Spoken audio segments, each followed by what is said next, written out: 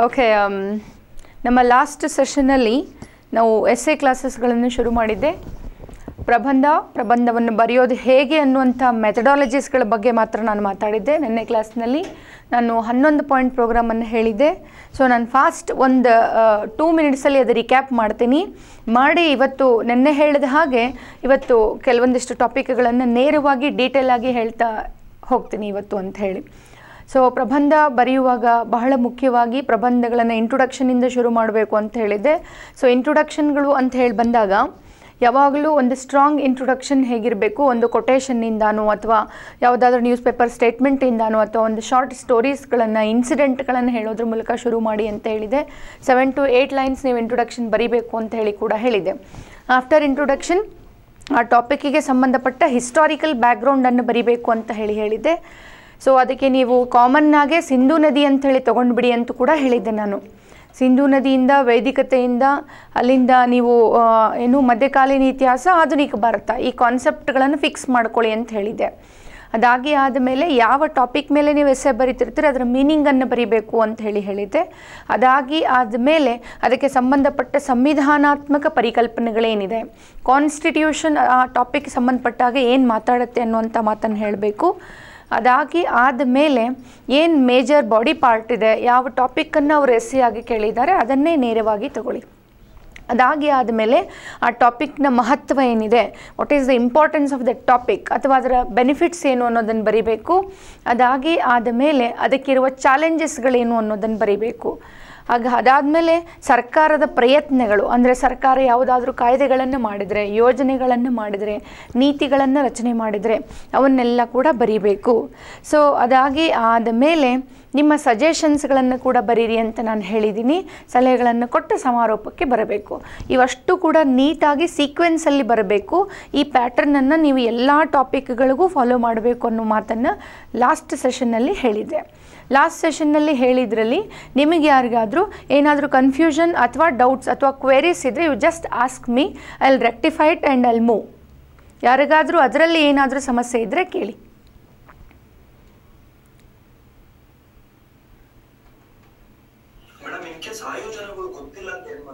ಯೋಜನೆಗಳೇ ಗೊತ್ತಿಲ್ಲ ಅದ್ರ ಬಗ್ಗೆ ಅಲ್ವಾ? ಸೊ ಏನೂ ಗೊತ್ತೇ ಇಲ್ಲ ಅಂದಾಗ ಏನು ಮಾಡಬೇಕು ಅಂತಂದರೆ, ಹೇಗೆ ಅಂತಂದರೆ ಅದನ್ನು ಸರ್ಕಾರ ಈ ಸವಾಲುಗಳನ್ನು ಸ್ವೀಕರಿಸಲು ಹಲವಾರು ಕ್ರಮಗಳನ್ನು ಕೈಗೊಂಡಿದೆ.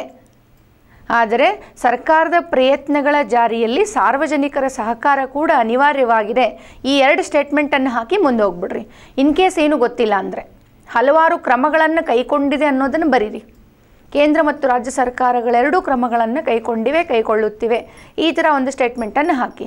ಏನೂ ಗೊತ್ತಿಲ್ಲ ಅಂದರೆ, ಗೊತ್ತಿದ್ದರೆ ಚೆನ್ನಾಗಿರುತ್ತೆ. ನಾರ್ಮಲಿ ಗೊತ್ತಿರುತ್ತೆ, ಅಷ್ಟು ನಾವು ದೂರದ ಟಾಪಿಕ್ಗಳನ್ನೇನು ಅವರು ಕೇಳಿರಲ್ಲ. ಓಕೆನಾ sir? S.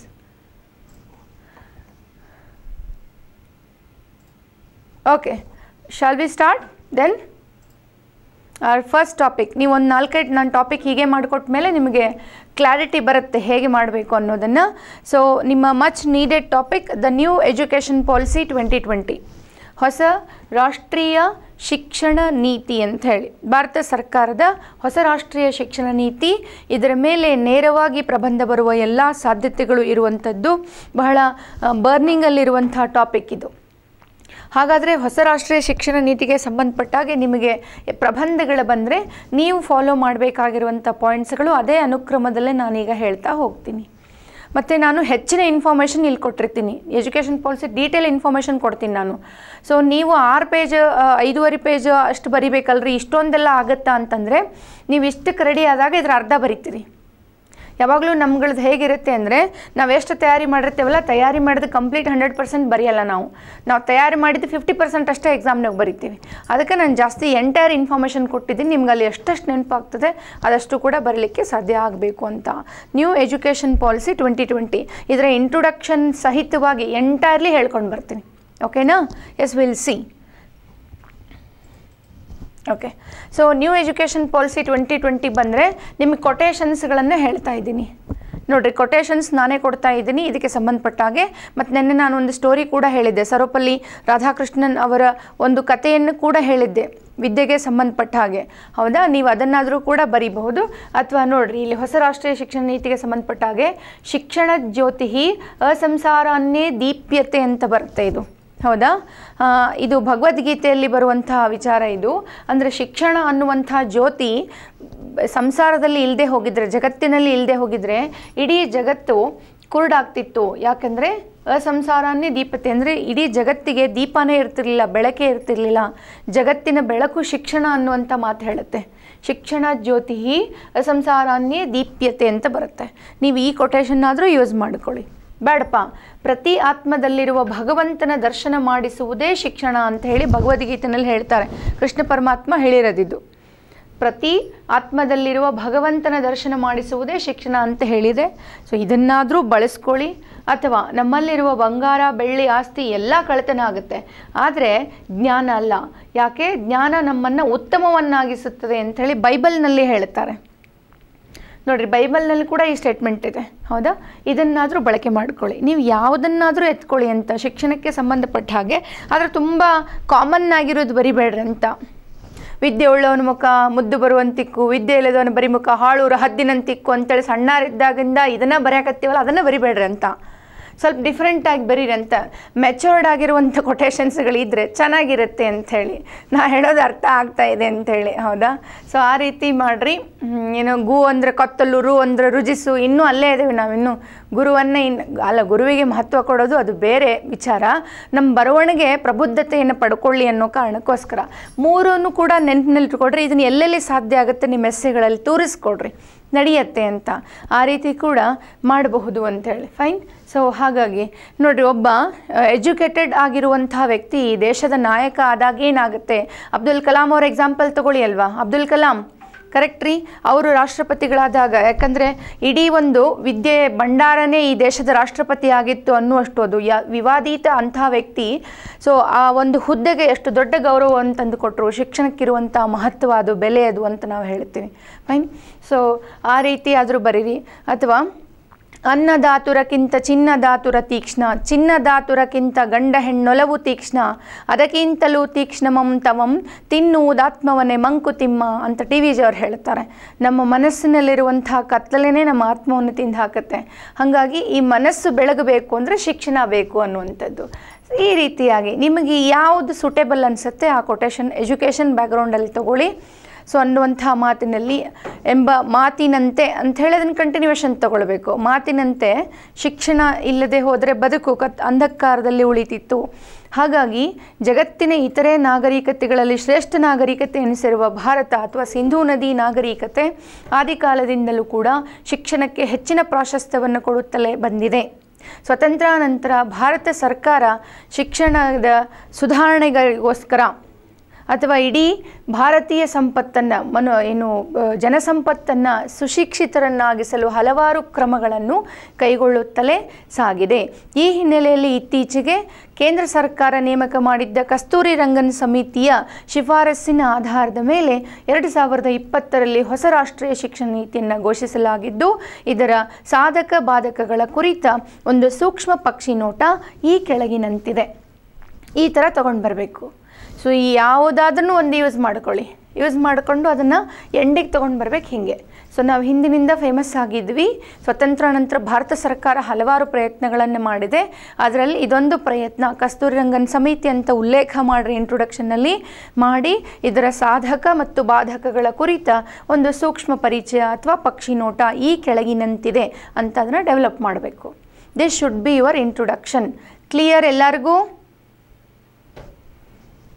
Say yes R no? Okay, ಇದಕ್ಕೆ ಸ್ಕ್ರೀನ್ಶಾಟ್ ತೊಗೊಳ್ಳಿ ಇದರದ್ದು.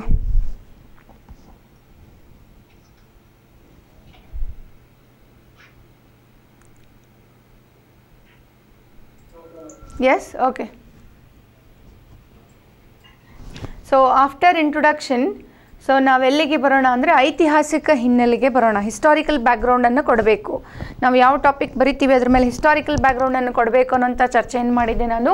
ಸೊ ಹಿಸ್ಟಾರಿಕಲ್ ಬ್ಯಾಕ್ಗ್ರೌಂಡ್ ಅಂತ ಬಂದಾಗ ಅಗೇನ್ ಸಿಂಧೂ ನದಿ ನಾಗರಿಕತೆ ಅಂತ ಹೇಳಿ ನೀವು ತಗೊಳ್ಬೇಕು.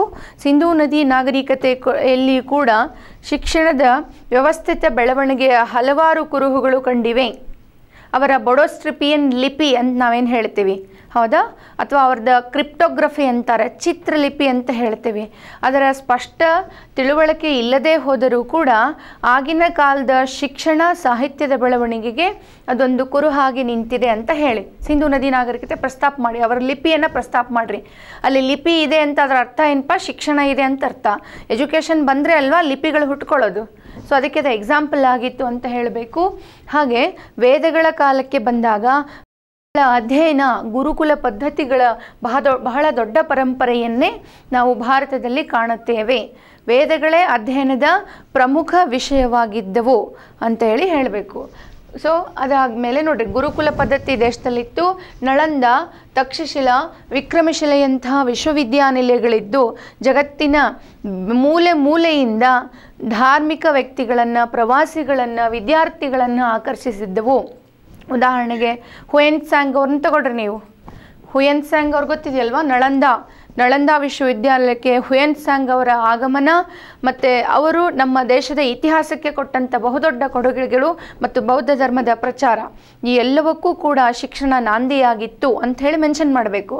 ಅಂದರೆ ಏನಾಗುತ್ತೆ ಅಂದರೆ, ಈ ಬರೆಯುವಂಥ ವ್ಯಕ್ತಿಗೆ ಇತಿಹಾಸದ ಬಗ್ಗೆ ಎಷ್ಟು ತಿಳುವಳಿಕೆ ಇದೆ, ಈ ರೀತಿಯಾಗಿ ತನ್ನ ಸಂಸ್ಕೃತಿ ಬಗ್ಗೆ ಎಷ್ಟು ಅಭಿಮಾನ ಇದೆ ಅನ್ನುವಂಥದ್ದು ಚೆಕ್ ಮಾಡೋರಿಗೆ ರಿಯಲೈಸ್ ಆಗ್ತಾ ಹೋಗ್ತದೆ.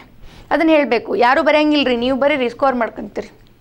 ಸೊ ಅದನ್ನು ಹೇಳ್ತಾ ಮಧ್ಯಕಾಲೀನ ಭಾರತಕ್ಕೆ ಬಂದಾಗ ಖಗೋಳಶಾಸ್ತ್ರ, ಭೂಗೋಳಶಾಸ್ತ್ರ, ರಸಾಯನ, ವೈದ್ಯಕೀಯ ಪದ್ಧತಿ ಅಂತ ಹಲವಾರು ಶಿಸ್ತುಗಳು, ಅಧ್ಯಯನಗಳನ್ನು ಮಾಡಲಿಕ್ಕೆ ಪ್ರಾರಂಭಿಸಿದರು. ಆರ್ಯಭಟ ಮತ್ತು ಸುಶ್ರುತ ಎನ್ನುವಂಥವ್ರು ಇವರೆಲ್ಲ ಕೂಡ ಸಾಹಿತ್ಯಕ್ಕೆ ಕೊಡುಗೆಯನ್ನು ಕೊಡಲಿಕ್ಕೆ ಸೊ ಪ್ರಮುಖವಾಗಿ ಅವರು ಪಡೆದಂಥ ಶಿಕ್ಷಣನೇ ಗುರುಕುಲ ಶಿಕ್ಷಣನೇ ಆದಿಯಾಗಿತ್ತು ಅಂತ ಹೇಳಿ. ಇನ್ನು ಈ ಮಧ್ಯಕಾಲೀನ ಭಾರತ ಹೇಳಿ ಆದಮೇಲೆ ನೇರವಾಗಿ ಬ್ರಿಟಿಷರ ಅವಧಿಗೆ ಇಲ್ಲಿ ಬರೆಯುವಾಗ ಇನ್ನೊಂದು ಗಮನದಲ್ಲಿ ಇಟ್ಕೊಳ್ಳಿ. ಈ 2 ಪಾಯಿಂಟ್ ಏನಿದೆ ಅಂದರೆ ಇಂಡಸ್ ವ್ಯಾಲಿ ಮೇಲೆ, ವೈದಿಕ್ ಮೇಲೆ ಅಥವಾ ಮಿಡಲ್ ಮೇಲೆ ನೀವೇನು ಬರೀತಿರಲ್ಲ ಅದ್ರ ಒಂದು ಪ್ಯಾರಾಗ್ರಾಫ್ ಮಾಡಿ. ಅದಾದಮೇಲೆ ಬ್ರಿಟಿಷರ ಅವಧಿ ಏನಿದೆಯಲ್ಲ ಇದನ್ನು ಇನ್ನೊಂದು ಪ್ಯಾರಾಗ್ರಾಫಲ್ಲಿ ಎತ್ಕೊಳ್ಳಿ. ಬಿಕಾಸ್ ಬ್ರಿಟಿಷರ ಆಗಮನ ನಂತರ ಭಾಳ ಬದಲಾವಣೆ ಆಗ್ತಾವೆ. ಸೊ ಬ್ರಿಟಿಷರ ಭಾರತದ ಆಗಮನ ನಂತರ ಭಾರತದ ಶಿಕ್ಷಣ ವ್ಯವಸ್ಥೆಗೆ ಬಹುದೊಡ್ಡ ಅಥವಾ ಆಮೂಲಾಗ್ರ ಬದಲಾವಣೆ ತಂದಿತ್ತು ಅಂತ ಹೇಳಬೇಕು. ಯಾಕೆ, ಬ್ರಿಟಿಷರ ಅವಧಿಯಲ್ಲಿ ಆಂಗ್ಲ ಶಿಕ್ಷಣದ ಪರಿಚಯವಾಯಿತು. ಇಂಗ್ಲೀಷ್ ಶಿಕ್ಷಣ, ಲಾರ್ಡ್ ಮೆಕಾಲೆ ನೆನ್ಪು ಮಾಡ್ಕೊಳ್ಬೇಕು, ವೈಚಾರಿಕ ಶಿಕ್ಷಣ, ರ್ಯಾಷನಲ್ ಎಜುಕೇಷನ್ ಅಂತ ಹೇಳ್ತೀವಿ ನಾವು. ಸೊ ವೈಚಾರಿಕ ಶಿಕ್ಷಣದ ಪರಿಚಯವಾಯಿತು. ಹಾಗೆ ಮೆಕಾಲೆ ಆಯೋಗ ವೈಜ್ಞಾನಿಕ ಶಿಕ್ಷಣವನ್ನು ಪರಿಚಯಿಸ್ತು. ಹೌದ್ರಿ, ಇವನ್ನೆಲ್ಲ ಹೇಳ್ತಾ ಬನ್ನಿರಿ. ಹಾಗೆ ವುಡ್ಸ್ ಡಿಸ್ಪ್ಯಾಚ್ ಬರ್ತದೆ, ಸಾರ್ಜೆಂಟ್ ಸಮಿತಿ ಬರುತ್ತೆ, ವಾರ್ಧಾ ಸಮಿತಿ ಅಂತ ಬರುತ್ತೆ. ನೋಡಿರಿ, ಇವನ್ನೆಲ್ಲ ಇವ್ ಡೀಟೇಲ್ಸ್ ಬರೀಲಿಕ್ಕೆ ಹೋಗ್ಬೇಡ್ರಿ. ಬ್ರಿಟಿಷರ ಅವಧಿಯಲ್ಲಿ ಭಾರತೀಯ ಶಿಕ್ಷಣ ರಂಗದಲ್ಲಿ ಕ್ರಾಂತಿಕಾರಿಕ ಬದಲಾವಣೆಗಳನ್ನು ತರಲಿಕ್ಕೆ ಹಲವಾರು ಆಯೋಗ ಮತ್ತು ಪ್ರಯತ್ನಗಳು ನಡೆಯಿತು. ಮೆಕಾಲೆ ಆಯೋಗ, ವುಡ್ಸ್ ಡಿಸ್ಪ್ಯಾಚು, ಸಾರ್ಜೆಂಟು, ವಾರ್ಧಾ ಜಸ್ಟ್ ಮೆನ್ಷನ್ ಮಾಡಿ.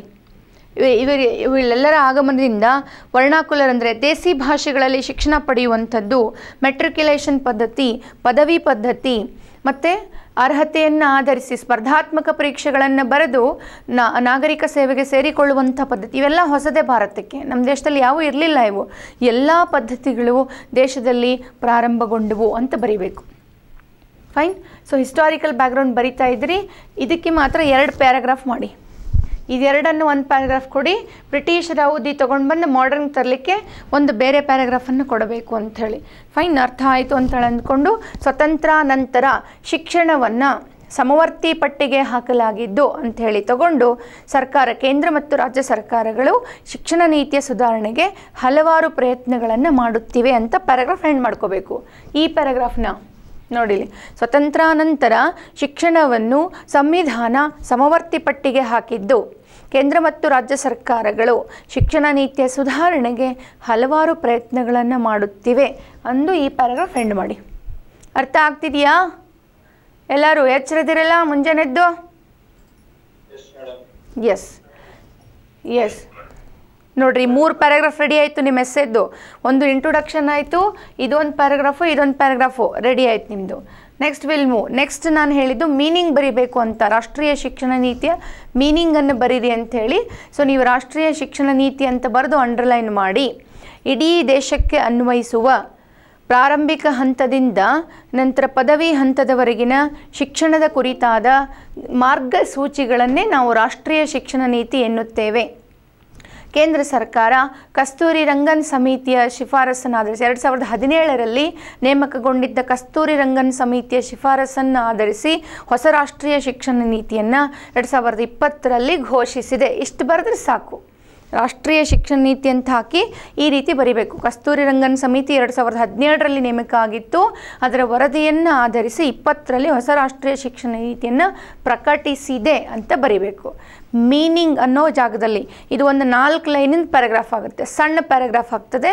ರಾಷ್ಟ್ರೀಯ ಶಿಕ್ಷಣ ನೀತಿ 2020 ಅಂತ ಬರೆದು ಅಂಡರ್ಲೈನ್ ಮಾಡಿ.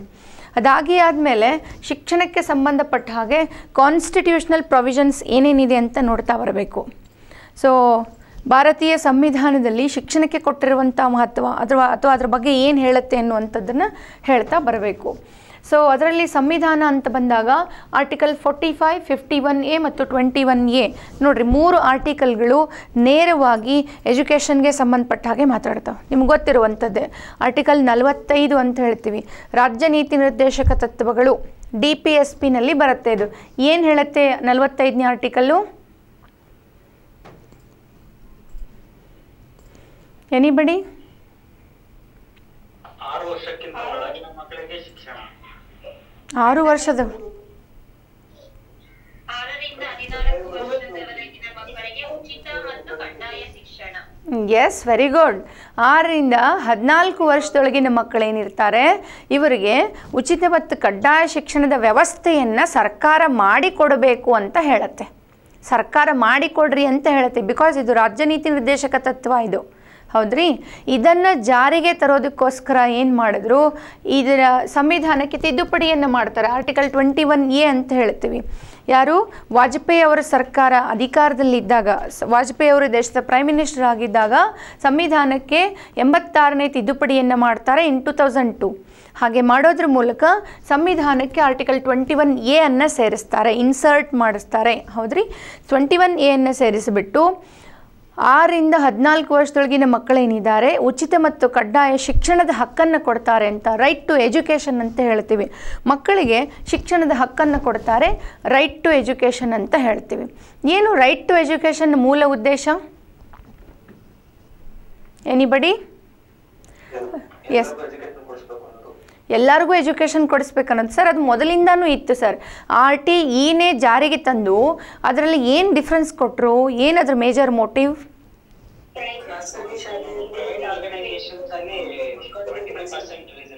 Private ಆರ್ಗನೈಸೇಷನ್ಸ್ಗಳಲ್ಲಿ 25% reservation. ನೀವು ಹೇಳಿದ್ದು ಕರೆಕ್ಟು, ಬಟ್ ಆದರೆ ಮೂಲ ಉದ್ದೇಶ ಏನಿದೆ ಇದರದ್ದು?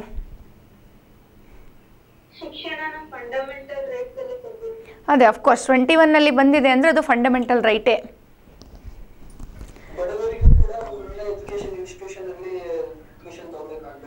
ಸರ್ ಬಡವರಿಗಾಗಲಿ ಯಾರಿಗೇ ಆಗಲಿ ಮೊದಲಿಂದ ಗೌರ್ಮೆಂಟ್ ಸ್ಕೂಲಲ್ಲಿ ಫ್ರೀ ಎಜುಕೇಷನ್ ಇದೆಯಲ್ವಾ ಸರ್?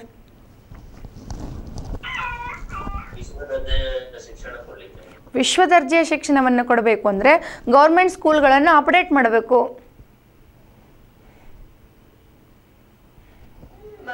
ಗೌರ್ಮೆಂಟ್ ಸ್ಕೂಲ್ 1 ಕಿಲೋಮೀಟರ್ ಅಕ್ಕಪಕ್ಕದಲ್ಲಿ ಯಾವುದು ಗೌರ್ಮೆಂಟ್ ಸ್ಕೂಲ್ ಇಲ್ಲ ಅಂತಂದ್ರೆ ಅಂತ ಸ್ಟೂಡೆಂಟ್ಸ್ಗೆ ಪ್ರೈವೇಟ್ ಆರ್ಗನೈಸೇಷನ್ ಅಲ್ಲಿ ಅವರಿಗೆ ಎಜುಕೇಶನ್ ಕೊಡುವಂಥದ್ದು. Very good, very good. What you said is correct ma'am. C 2002ಕ್ಕಿಂತ ಮುಂಚೆನೂ ನಮ್ಮಲ್ಲಿ ಗೌರ್ಮೆಂಟ್ ಸ್ಕೂಲ್ಗಳಿದ್ವು, ಅಲ್ಲೂ ಕೂಡ ಫ್ರೀ ಎಜುಕೇಷನ್ಗಳನ್ನೇ ಕೊಡ್ತಾಯಿದ್ರು. ಬಟ್ ಸಮಸ್ಯೆ ಏನು ಅಂತಂದರೆ ಪ್ರತಿಯೊಂದು ಮಗುವಿಗೂ ಕೂಡ ತನ್ನ ಅಕ್ಕಪಕ್ಕದಲ್ಲಿ ಸ್ಕೂಲ್ಗಳು ಇರುವಂಥ, ಈಗ ನೀವು ಚಿಕ್ಕಮಂಗ್ಳೂರು ಕಡೆ ಹೋಗಿ ಅಥವಾ ಬೇರೆ ಬೇರೆ ಕಡೆ ಹೋದರೆ ಅಲ್ಲೆಲ್ಲ ಏನಪ್ಪ ಅಂದರೆ ರಿಮೋಟ್ ಏರಿಯಾಸ್ ಅವು, ಎಲ್ಲ ಕಡೆ ಗೌರ್ಮೆಂಟ್ ಶಾಲೆ ಇಲ್ಲ, ಮಗುವಿಗೆ ವಂಚಿತ ಆಗುತ್ತೆ.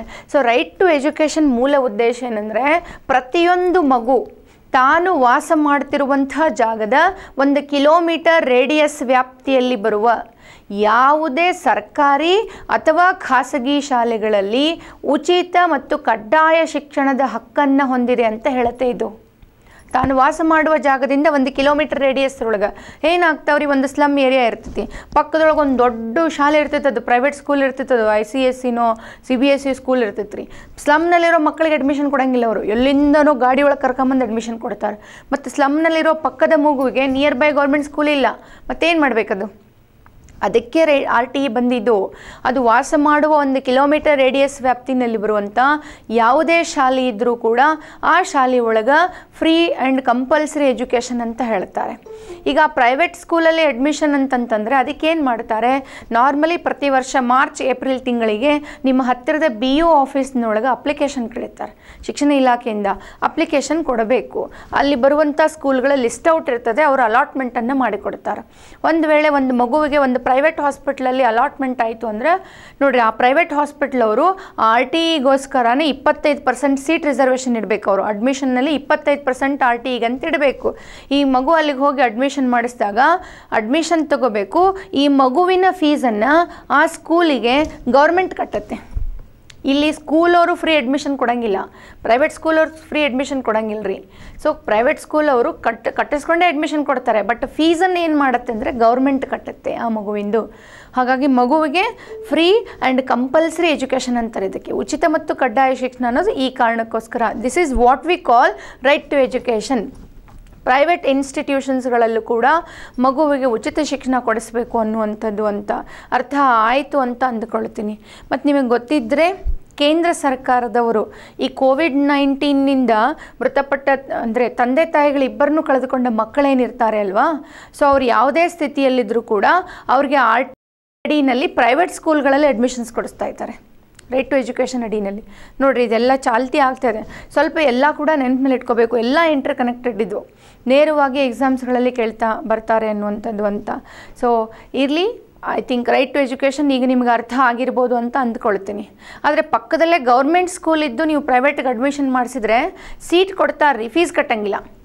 ನೆನಪಿನಲ್ಲಿ ಇಟ್ಕೊಡ್ರಿ, ಇದು ಆ ಮಗುಗೆ ಪ್ರೈವೇಟ್ನಲ್ಲಿ ಸೀಟ್ ಕೊಡಿಸ್ತಾರೆ, ಬಟ್ ಅದರ ಅಡ್ಮಿಷನ್ಸ್ ಫೀಸನ್ನು ಗೌರ್ಮೆಂಟು ಕಟ್ಟುವುದಿಲ್ಲ, ಯಾಕಂದರೆ ಗೌರ್ಮೆಂಟ್ ಸ್ಕೂಲ್ ಪಕ್ಕದಲ್ಲೇ ಇರುತ್ತೆ ಅಂಥೇಳಿ. ಸೊ ಈ ಉದ್ದೇಶಕ್ಕಾಗಿ ರೈಟ್ ಟು ಎಜುಕೇಷನ್ 2002ರಲ್ಲಿ ಕಾಯ್ದೆ ಮಾಡ್ತಾರೆ. ಇದು ಜಾರಿಗೆ ಬಂದಿದ್ದು 2008ರಲ್ಲಿ.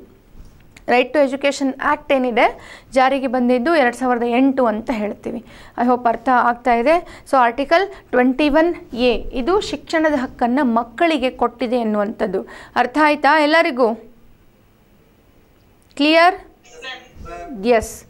ಹಾಗೆ ನಿಮಗೆ ಗೊತ್ತಿದ್ದರೆ ಲ್ಯಾಂಗ್ವೇಜ್ಗೆ ಅಂದರೆ ಯಾವುದು ಮದರ್ ಟಂಗನ್ನು ಮಕ್ಕಳು ಆಯ್ಕೆ ಮಾಡಿಕೊಳ್ಬೇಕು ಅನ್ನೋ ಕಾಂಟ್ರವರ್ಸಿ ಇದೆ, ಗೊತ್ತಿರಬೇಕಲ್ವ ನಿಮ್ಗೆ.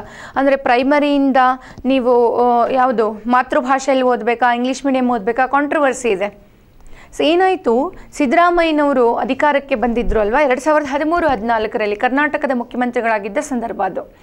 ಆ ಸಂದರ್ಭದಲ್ಲಿ ಅವರು ಒಂದು ಕಾಯ್ದೆಯನ್ನು ಮಾಡ್ತಾರೆ. ಏನಂತ, ಇನ್ನು ಮುಂದೆ ಕರ್ನಾಟಕದಲ್ಲಿ ಪ್ರೈಮರಿ ಎಜುಕೇಷನ್ನು ಕಡ್ಡಾಯವಾಗಿ ಕನ್ನಡ ಮೀಡಿಯಮ್ನಾಗ ಓದಬೇಕು ಅಂತ ಒಂದು ಕಾಯ್ದೆಯನ್ನು ಮಾಡಿದರು.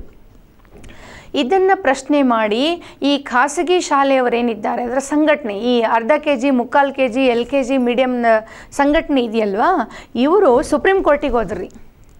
ಸುಪ್ರೀಂ ಕೋರ್ಟಿಗೆ ಹೋಗಿ ಕರ್ನಾಟಕ ಸರ್ಕಾರದ ಕಾಯ್ದೆಯನ್ನು ಚಾಲೆಂಜ್ ಮಾಡಿದ್ರು. ಮತ್ತು ಏನಂತಂದ್ರೆ ಈ ರೀತಿಯಾಗಿ ಇವರು ಕಡ್ಡಾಯ ಕನ್ನಡ ಮೀಡಿಯಮ್ ಹೇಳ್ತಿದ್ದಾರೆ, ನಾವೆಲ್ಲ ಹೋಗ್ಬೇಕು, ನಾವೆಲ್ಲ ಬಾಗಿಲ ಮುಚ್ಕೊಂಡು ಹೋಗ್ಬೇಕಾಗತ್ತಾ, ನಮ್ಗೆ ಪರಿಹಾರ ಕೊಡ್ರಿ ಅಂತ ಸುಪ್ರೀಂ ಕೋರ್ಟ್ಗೆ ಹೋದಾಗ ಸುಪ್ರೀಂ ಕೋರ್ಟು ಒಂದು ಐತಿಹಾಸಿಕ ಜಜ್ಮೆಂಟನ್ನು ಕೊಡುತ್ತೆ. ಅದರಲ್ಲಿ ಏನು ಹೇಳುತ್ತೆ ಅಂತಂದರೆ ನೋಡ್ರಿ, ಸಂವಿಧಾನದಲ್ಲಿ ಬರುವ ಆರ್ಟಿಕಲ್ 19 ಅಂತ ಹೇಳ್ತೇವೆ. ಆ 19ರಲ್ಲಿ 19 ಸಬ್ class 1 sub class A walk ಮತ್ತು ಅಭಿವ್ಯಕ್ತಿ ಸ್ವಾತಂತ್ರ್ಯ ಅಂತ ಹೇಳ್ತೀವಿ.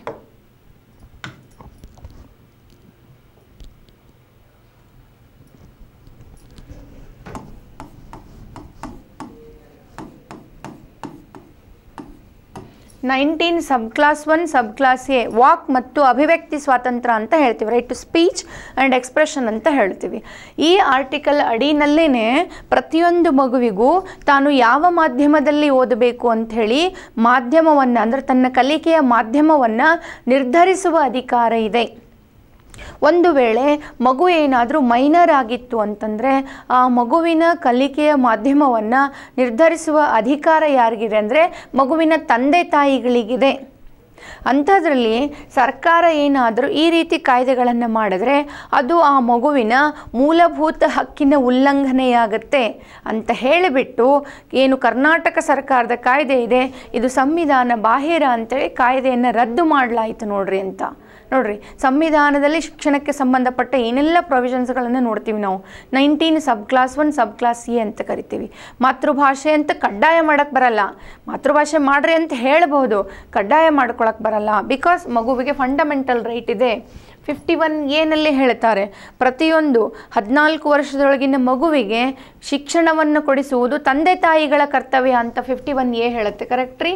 ಇದು DPSP, ಇದು this is fundamental duty, these are fundamental rights. ನೋಡ್ರಿ, ಪ್ರೊವಿಷನ್ ಹೇಗಿದೆ ಸಂವಿಧಾನದಲ್ಲಿ ಶಿಕ್ಷಣಕ್ಕೆ ಸಂಬಂಧಪಟ್ಟ ಹಾಗೆ. ಶಿಕ್ಷಣ ಕಾಂಕರೆಂಟ್ ಲಿಸ್ಟ್ನಲ್ಲಿದೆ, ಸಮವರ್ತಿ ಪಟ್ಟಿಯಲ್ಲಿದೆ. ಕೇಂದ್ರ ರಾಜ್ಯ ಸರ್ಕಾರಗಳೆರಡೂ ಕೂಡ ಕಾಯ್ದೆಗಳನ್ನು ಮಾಡಬಹುದು ಅಂತೇಳಿ. ಅರ್ಥ ಆಗ್ತಿದೆಯಾ? ನೀವು ಏನು ಮಾಡಬೇಕು, ಸಂವಿಧಾನದ ಬ್ಯಾಕ್ಗ್ರೌಂಡನ್ನು ಕೊಡ್ತಾ ಬರಬೇಕು, ಕಾನ್ಸ್ಟಿಟ್ಯೂಷನಲ್ ಬ್ಯಾಕ್ಗ್ರೌಂಡ್ ಕೊಡಬೇಕು. ನಾವು ಯಾವ ಟಾಪಿಕ್ ಮೇಲೆ ಮಾತಾಡ್ತಿದ್ದೀವಿ ಆಲ್ಮೋಸ್ಟ್ ಎಲ್ಲ ಟಾಪಿಕ್ಗಳ ಮೇಲೆ ಒಂದಲ್ಲ ಒಂದು ಕಡೆ ಹತ್ತುತ್ತೆ. ನಿಮಗೆ ಯಾವುದೂ ಹತ್ತಲಿಲ್ಲ ಅಂದರೆ ಏನು ಮಾಡಿರಿ ಅಂತಂದ್ರೆ ಪೂರ್ವ ಪೀಠಿಕೆ ತಗೊಂಬಿಡಬೇಕು. ಭಾರತ ಪ್ರಜಾಪ್ರಭುತ್ವ ರಾಷ್ಟ್ರ, ಸಮಾಜವಾದಿ ರಾಷ್ಟ್ರ, ಜಾತ್ಯತೀತ ರಾಷ್ಟ್ರ, ನಿಮ್ಮ ಟಾಪಿಕ್ಕಿಗೆ ಅದರಲ್ಲಿ ಯಾವ ಟಾಪಿಕ್ ಕನೆಕ್ಟ್ ಆಗ್ತಾವೆ, ಸಮಾನತೆನೋ ನ್ಯಾಯ ಯಾವುದು ಟಾಪಿಕ್ ಕನೆಕ್ಟ್ ಆಗ್ತದೆ ಅದನ್ನು ಜೋಡಿಸ್ಕೊಂಡ್ಬಿಡ್ಬೇಕು. ಪರಿಸರದ ಮೇಲೆ ಬಂದಿತ್ತಾ, ರಾಜ್ಯನೀತಿ ನಿರ್ದೇಶಕ ತತ್ವದಲ್ಲಿ ಪರಿಸರ ಸಂರಕ್ಷಣೆ ಮಾಡಬೇಕು ಅಂತ ಹೇಳುತ್ತೆ, ಅಥವಾ ಪರಿಸರ ಸಂರಕ್ಷಣೆ ಪ್ರತಿಯೊಬ್ಬರ ಮೂಲಭೂತ ಕರ್ತವ್ಯ ಆಗಿದೆ ಅಂತ ಸಂವಿಧಾನ ಹೇಳುತ್ತೆ ಅಂತ. ಒಟ್ಟು ಏನಾರು ಜೋಡಿಸ್ಕೊಂಡು ತೊಗೊಂಬಿಡ್ರಿ, ಫೈನ್. ಅಥವಾ ಈಗ ಸೈನ್ಸ್ ಆ್ಯಂಡ್ ಟೆಕ್ನಾಲಜಿ ಮೇಲೆ ಬಂತು ಅಂದರೆ ರಾಜ್ಯನೀತಿ ನಿರ್ದೇಶಕ ತತ್ವಗಳಲ್ಲಿ, ಗಾಂಧಿ ತತ್ವಗಳಲ್ಲಿ ವೈಜ್ಞಾನಿಕ ಮನೋಭಾವ ಅಂತೇಳಿ ಹೇಳುತ್ತೆ, ಸೈಂಟಿಫಿಕ್ ಬಿಲೀಫ್, ನಂಬಿಕೆ ಎಲ್ಲ ಕೂಡ ಬೆಳೆಸ್ಕೋಬೇಕು ಅಂತ ಹೇಳುತ್ತೆ. ಕರೆಕ್ಟ್ ರೀ? ನೀವು ಏನು ಬೇಕಾದರೂ ಮಾಡ್ಬೋದು, ಫೈನ್. ಸೊ ಹೀಗೆ ಸಮವರ್ತಿ ಪಟ್ಟಿ ಕಾನ್ಸೆಪ್ಟನ್ನು ಮಾತಾಡಿ. ಸೊ ನಾವೇನೇನು ನೋಡ್ಕೊಂಬಂದ್ವಿ, ಇದಕ್ಕೆ ಇಂಟ್ರೊಡಕ್ಷನ್ ಕೊಡಬೇಕು, ಹಿಸ್ಟಾರಿಕಲ್ ಬ್ಯಾಕ್ಗ್ರೌಂಡ್ ಕೊಡಬೇಕು, ಮೀನಿಂಗನ್ನು ಹೇಳಿದ್ವಿ, ಕಾನ್ಸ್ಟಿಟ್ಯೂಷನಲ್ ಪ್ರೊವಿಷನ್ಸನ್ನು ಹೇಳಿದ್ವಿ. ಸೊ ಈಗ ಇದಾಗಿ ಆದಮೇಲೆ ಇದಕ್ಕೆ ಸಂಬಂಧಪಟ್ಟ ಹಾಗೆ ನೇರವಾಗಿ ಬಾಡಿ ಪಾರ್ಟಿಗೆ ಬರೋಣ. ಇಲ್ಲಿ ನಾನು ಅಂಕಿ ಅಂಶಗಳು ಅಂತ ನಮಗೆ ನೆಕ್ಸ್ಟ್ ಟಾಪಿಕನ್ನು ಕೊಟ್ಟಿದ್ದು ನಾನು. ಸೊ ಡಾಟಾ ಕೊಡಬೇಕು ಅಂತ ಹೇಳಿದ್ದೆ, ಹೌದಾ? ಡಾಟಾ ಕೊಡಬೇಕು ಅಂತ ಬಂದಾಗ ನೀವೇನು ಮಾಡಿರಿ ಅಂದರೆ ಆ್ಯಸ್ ಪರ್ 2011 ಸೆನ್ಸಸ್, 2011 ಗಣತಿನ ನಮಗಿರುವಂಥದ್ದು ನಮ್ಮ ಸಾಕ್ಷರತೆ, ಲಿಟ್ರಸಿ ರೇಟನ್ನು ಪ್ರಸ್ತಾಪ ಮಾಡಿ. ಸಾಕ್ಷರತೆ ಪ್ರಮಾಣ ಎಷ್ಟಿದೆ, ಸ್ತ್ರೀ ಸಾಕ್ಷರತೆ ಎಷ್ಟಿದೆ, ಪುರುಷ ಸಾಕ್ಷರತೆ ಪ್ರಮಾಣ ಎಷ್ಟಿದೆ ಅನ್ನುವಂಥದ್ದನ್ನು ಮೆನ್ಷನ್ ಮಾಡಿ ನೇರವಾಗಿ ಪಾಲಿಸಿಗೆ ಬರಬೇಕು. Direct we are coming to the policy, ಹೌದಾ? ಸೊ ಪಾಲಿಸಿ ಅಂತ ಬಂದಾಗ ಈಗಾಗಲೇ 1986ನಲ್ಲಿ ಒಂದು ರಾಷ್ಟ್ರೀಯ ಶಿಕ್ಷಣ ನೀತಿಯನ್ನು ರಚನೆ ಮಾಡಿಕೊಳ್ಳಲಾಗಿತ್ತು. ಮೆನ್ಷನ್ ಮಾಡಿ ಡೀಟೇಲ್ ಬರೆಯೋಕ್ಕೆ ಹೋಗ್ಬಿಡ್ರಿ, ಯಾಕಂದರೆ ಅಷ್ಟೆಲ್ಲ ಡೀಟೇಲ್ ಬರೆಯೋಕ್ಕೆ ಅಲ್ಲಿ ಅವಕಾಶ ಇಲ್ಲ. ಬಿಕಾಸ್ ನೀವು ಫೋಕಸ್ ಮಾಡಬೇಕಾಗಿರೋದು ಹೊಸ ನೀತಿಯ ಮೇಲೆ ಅಷ್ಟೇ. ಹಾಗಾಗಿ ಸೊ ಈ ಹಿನ್ನೆಲೆಯಲ್ಲಿ ಈ ಹಿಂದೆ 86ರಲ್ಲಿ ಶಿಕ್ಷಣ ನೀತಿ ಘೋಷಣೆ ಆಗಿತ್ತು, 92ರಲ್ಲಿಯೂ ಕೂಡ ರಾಷ್ಟ್ರೀಯ ಶಿಕ್ಷಣ ನೀತಿಯನ್ನು ಕೇಂದ್ರ ಸರ್ಕಾರ ಘೋಷಣೆ ಮಾಡಿತ್ತು. ತದನಂತರದ ಅವಧಿಯಲ್ಲಿ 2017ರಲ್ಲಿ ಕಸ್ತೂರಿ ರಂಗನ್ ಅವರ ಅಧ್ಯಕ್ಷತೆಯಲ್ಲಿ ಸಮಿತಿಯನ್ನು ರಚನೆ ಮಾಡಲಾಯಿತು. ದೇಶದ ಶಿಕ್ಷಣ ವ್ಯವಸ್ಥೆಗೆ ಸಂಬಂಧಿಸಿದಂತೆ ಹೊಸ ರಾಷ್ಟ್ರೀಯ ಶಿಕ್ಷಣ ನೀತಿಯ ರಚನೆಯ ಜವಾಬ್ದಾರಿಯನ್ನು ವಹಿಸಿಕೊಡಲಾಗಿತ್ತು. ಇದು 2019ರಲ್ಲಿ ತನ್ನ ವರದಿಯನ್ನು ನೀಡಿದೆ. ಈ ವರದಿಯನ್ನು ಆಧರಿಸಿ 2020ರ ಹೊಸ ರಾಷ್ಟ್ರೀಯ ಶಿಕ್ಷಣ ನೀತಿಯನ್ನು ಕೇಂದ್ರ ಸರ್ಕಾರ ಘೋಷಿಸಿದೆ ಅಂತ ಅಲ್ಲಿಗೆ ಸ್ಟಾಪ್ ಮಾಡಿ. ಅಲ್ಲಿ ಕೊಟ್ಟು ನೇರವಾಗಿ ರಾಷ್ಟ್ರೀಯ ಶಿಕ್ಷಣ ನೀತಿಗೆ ಬರಬೇಕು. ಅರ್ಥ ಆಗ್ತಿದೆಯಾ? ಇಲ್ಲಿವರೆಗೂ ಹೇಳಿದ ಸ್ಟೆಪ್ಸ್ಗಳು ನಿಮ್ಮ ಎಸ್ಸೆ ಡೆವಲಪ್ ಮಾಡ್ತಾ ಇದ್ದೀನಿ ನಾನು. S S. ಸೊ ಹೊಸ ರಾಷ್ಟ್ರೀಯ ಶಿಕ್ಷಣ ನೀತಿಗೆ ಬರೋಣ. ಅದರ ಫೀಚರ್ಸ್ಗಳೇನೇನಿದೆ ಅಂತೆಲ್ಲ ಹೇಳ್ತಾ ಬರ್ತೀನಿ ನೋಡ್ರಿ.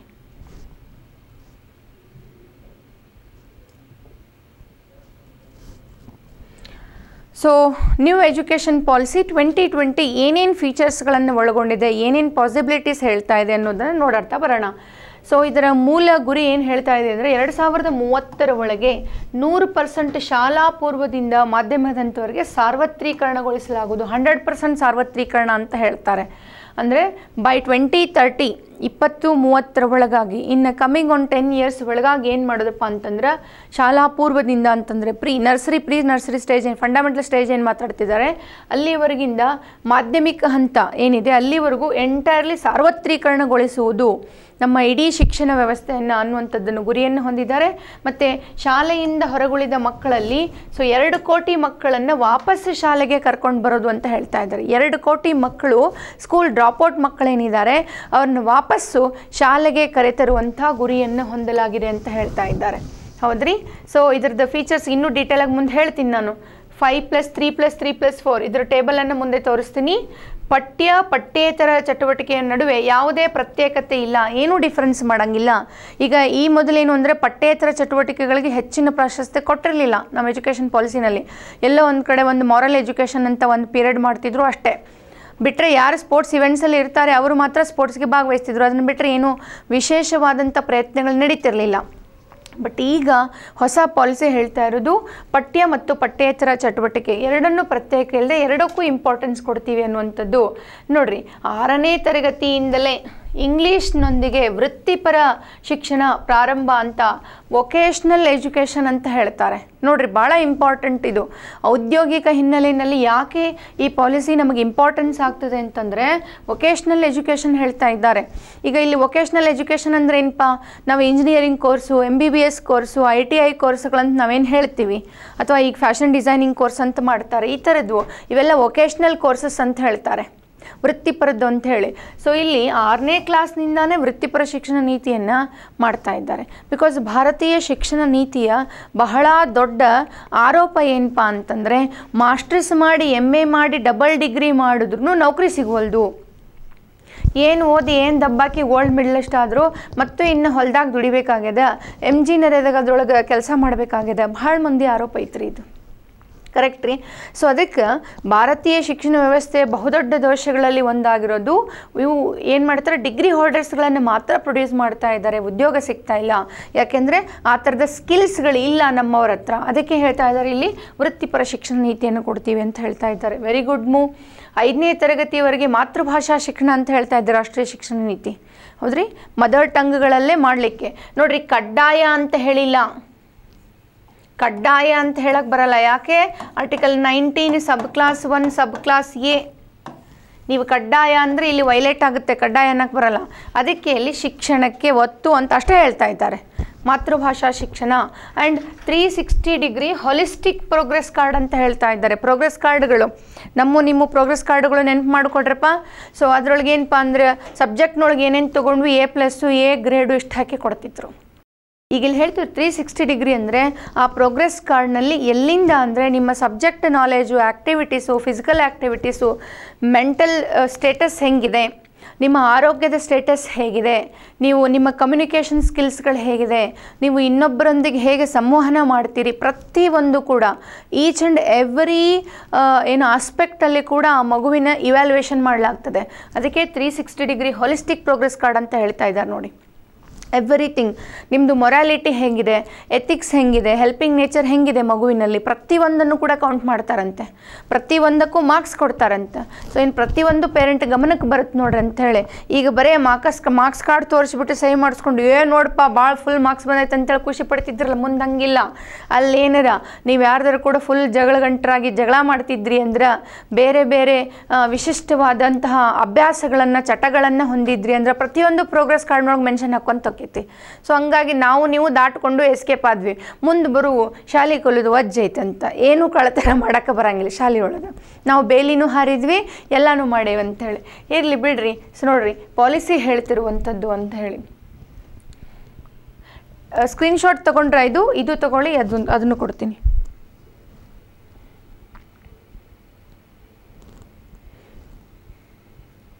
ಇದ್ರದ್ದು ತೊಗೊಳ್ಳಿ.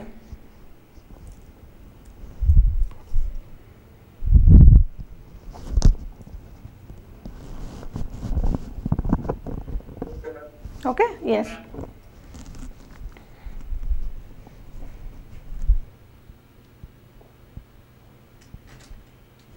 ನೋಡ್ರಿ ಹೊಸ ಪಾಲಿಸಿ ಹೇಳ್ತಾ ಇರೋದೇನು ಅಂದರೆ ಸುಮಾರು 3.5 ಕೋಟಿ ಹೊಸ ಸೀಟ್ಗಳನ್ನು ಹೈಯರ್ ಎಜುಕೇಷನ್ನಲ್ಲಿ ಸೇರಿಸಲಾಗುವುದು ಅಂಥೇಳಿ. ಇಲ್ಲಿ ಹೈಯರ್ ಎಜುಕೇಷನ್ ಅಂದರೆ ಏನಪ್ಪ, ಇಂಜಿನಿಯರಿಂಗು, ಮೆಡಿಕಲ್ಸು ಇವೇನು ಬರ್ತಾವೆ ನೋಡ್ರಿ, ಈ IIT IIM ಅಂತ ನಾವೇನು ಹೇಳ್ತೀವಿ, these are the higher educations ಇವು. ಸೊ ಈ ಎಜುಕೇಷನ್ಸ್ಗಳಿಗೆ 3.5 ಕೋಟಿ ಸೀಟ್ಗಳನ್ನು ಎಕ್ಸ್ಟ್ರಾ ಕೊಡ್ತಾರಂತ ನೋಡ್ರಿ. ಈಗೇನು CET ನೀಟು ಬೇರೆ ಬೇರೆದು ಬರಿತಾ ಇದ್ದೀವಿ, ಇದಕ್ಕೆ 3.5 ಕೋಟಿ ಎಕ್ಸ್ಟ್ರಾ ಸೀಟ್ಗಳನ್ನು ಆ್ಯಡ್ ಮಾಡ್ತಾ ಇದ್ದಾರೆ. ಸೊ ಹಾಗಾಗಿ ಅಪಾರ್ಚುನಿಟಿಗಳು ಜಾಸ್ತಿ ಆಗ್ತಾ ಇದೆ ಅನ್ನುವಂಥದ್ದು. ಹಾಗೆ ಅಕಾಡೆಮಿಕ್ ಬ್ಯಾಂಕ್ ಆಫ್ ಕ್ರೆಡಿಟ್ ಅಂತ ಹೇಳ್ತಾ ಇದ್ದಾರೆ. ಈಗ ನಿಮ್ಗೆ ಗೊತ್ತಿರಬೇಕು, ಎಜುಕೇಷನ್ ಲೋನ್ ಕಾನ್ಸೆಪ್ಟ್ ನಮಗೆಲ್ಲರಿಗೂ ಗೊತ್ತಿದೆ. ಕೆಲವು ನಿರ್ದಿಷ್ಟ ರಾಷ್ಟ್ರೀಕೃತ ಮತ್ತು ಸರ್ಕಾರಿ ಬ್ಯಾಂಕ್ಗಳೇನಿದ್ದಾವೆ ಎಜುಕೇಷ್ನಲ್ ಲೋನ್ಗಳನ್ನು ಕೊಡ್ತಾರೆ ಸ್ಟೂಡೆಂಟ್ಸ್ಗಳಿಗೆ. ಬಟ್ ಇಲ್ಲಿ ಏನು ಹೇಳ್ತಾ ಇರೋದೇನು ಅಂದರೆ, ಸ್ಟೂಡೆಂಟ್ಸ್ಗಳಿಗೆ ಲೋನ್ ಕೊಡೋಕ್ಕಂತ ಸಪ್ರೇಟ್ ಬ್ಯಾಂಕನ್ನು ಮಾಡ್ತಾ ಇರೋದು, ಅಕಾಡೆಮಿಕ್ ಬ್ಯಾಂಕ್ ಆಫ್ ಕ್ರೆಡಿಟ್ ಅಂತಾರೆ ನೋಡ್ರಿ. ಇಟ್ಸ್ ವೆರಿ ಗುಡ್ ಮೂವ್ ಅಂತ.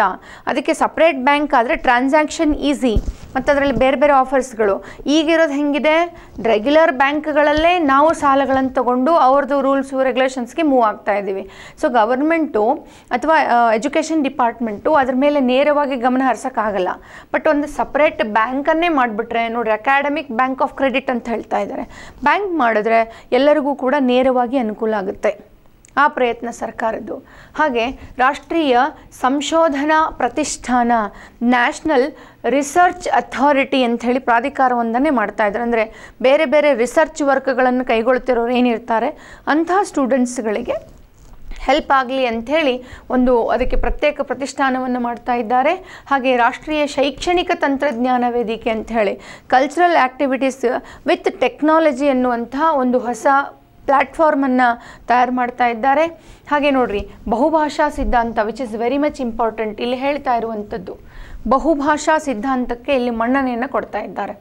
ಬೇರೆ ಭಾಷೆಗಳ ಕಲಿಕೆಗೆ ಮಕ್ಕಳಿಗೆ ಇಲ್ಲಿ ಅವಕಾಶ ಕೊಡ್ತಾ ಇದ್ದಾರೆ. ಸೊ ಈಗ ನೀವು ಕಲಿತಿದ್ದದ್ದು ಹೆಂಗಿತ್ತಪ್ಪ ಅಂದರೆ ಇಂಗ್ಲೀಷು, ಕನ್ನಡ, ಹಿಂದಿ ಇಷ್ಟ.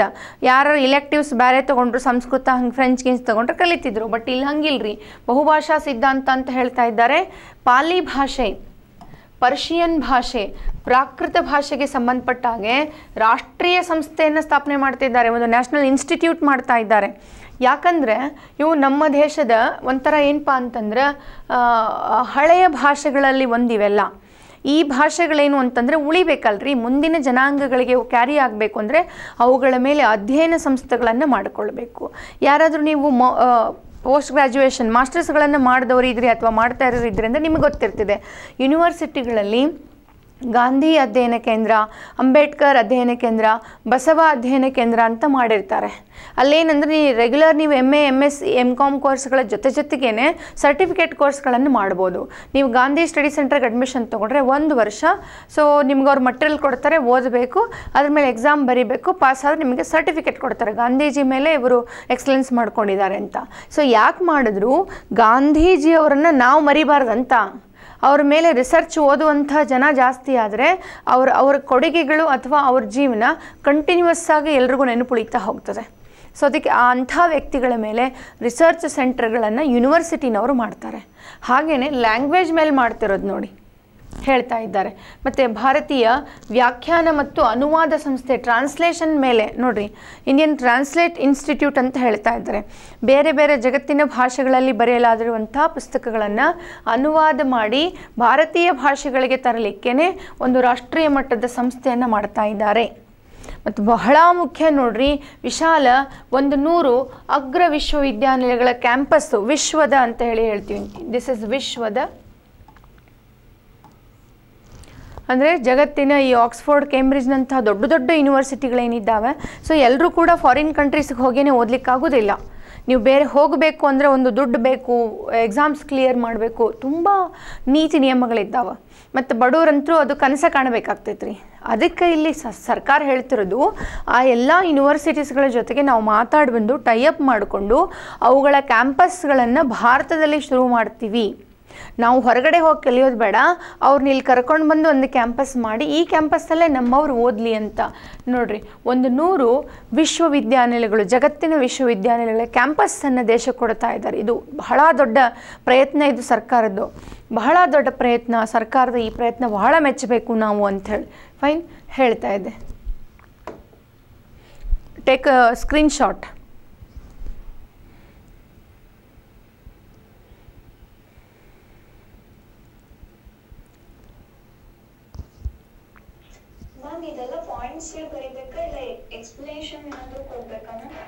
ಇನ್ ಕೇಸ್ ಇದು ನಿಮಗೆ ಎಕ್ಸ್ಪ್ಲನೇಷನ್ ಕೊಡ್ಲಿಕ್ಕೆ ಆಗಲಿಲ್ಲ ಅಂದರೆ ಇದನ್ನು ಪಾಯಿಂಟ್ಸಲ್ಲಿ ಬರೆದು ನಡೆಯುತ್ತೆ, because this is a policy. ನೀವು ಹಿಂದಿಂದೆಲ್ಲನೂ ಕೂಡ ಪ್ಯಾರಾಗ್ರಾಫಲ್ಲಿ ತೊಗೊಂಡು ಪಾಲಿಸಿ ಏನು ಹೇಳುತ್ತೆ ಅಲ್ವಾ ಅದನ್ನು ಬರೀರಿ. ಎಲ್ಲಿ ನಿಮಗೆ ಈಗ ಬಹುಭಾಷಾ ಸಿದ್ಧಾಂತ ಎಲ್ಲಿ ಎಕ್ಸ್ಪ್ಲನೇಷನ್ ಸಾಧ್ಯ ಆಗುತ್ತೆ ಅಲ್ಲಿ ಪ್ಯಾರಾಗ್ರಾಫ್ ಕೊಡಿ. ಎಕ್ಸ್ಪ್ಲನೇಷನ್ ಸಾಧ್ಯ ಆದಲ್ಲಿ ಪ್ಯಾರಾಗ್ರಾಫ್ ಕೊಡಿ, ಉಳಿದಿದ್ದನ್ನು ಪಾಯಿಂಟ್ಸಲ್ಲೇ ಬರೀರಿ.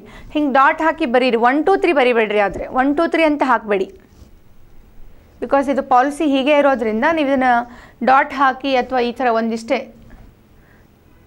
ಹಾಕಿ ಬರಿಬೋದು.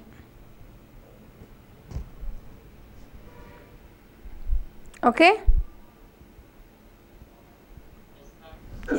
Yes okay. ಇದೊಂದು ಸ್ಟ್ರಕ್ಚರ್, ಇದನ್ನು ಸ್ವಲ್ಪ ಆದರೆ ಹೀಗೆ ಕೊಡಲಿಕ್ಕೆ ಪ್ರಯತ್ನ ಮಾಡಿ ಎಕ್ಸಾಮಲ್ಲಿ, ಅಂದರೆ ಇದು ಕ್ಲಾರಿಟಿ ಬರುತ್ತೆ. ಇದನ್ನು ಬರೆಯೋಕ್ಕೆ ಹೋದರೆ ಕ್ಲಾರಿಟಿ ಸಿಗಲ್ಲ. ಇದು ಟೇಬಲನ್ನು ತೋರ್ಸಕ್ಕೆ ನೋಡಿರಿ.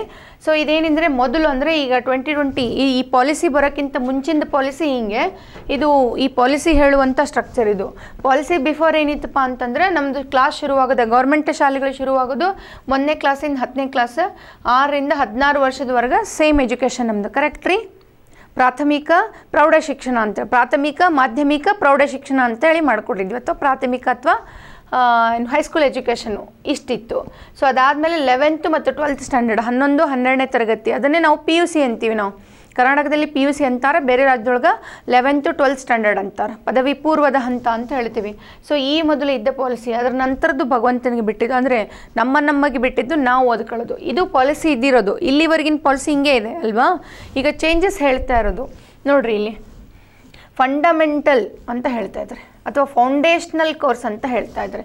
4 ಸ್ಟೇಜ್ನಲ್ಲಿ ಸೇಮ್ ಮೊದಲೇನು 2 ಸ್ಟೇಜ್ ಇತ್ತು, ಈಗ 4 ಸ್ಟೇಜ್ ಅಂತ ಹೇಳ್ತಾ ಇದ್ದಾರೆ. ಫೌಂಡೇಶ್ನಲ್ಲು, ಪ್ರಿಪ್ರೇಟ್ರಿ, ಮಿಡಲು, ಸೆಕೆಂಡ್ರಿ ಅಂತ ಹೇಳ್ತಾ ಇದ್ದಾರೆ.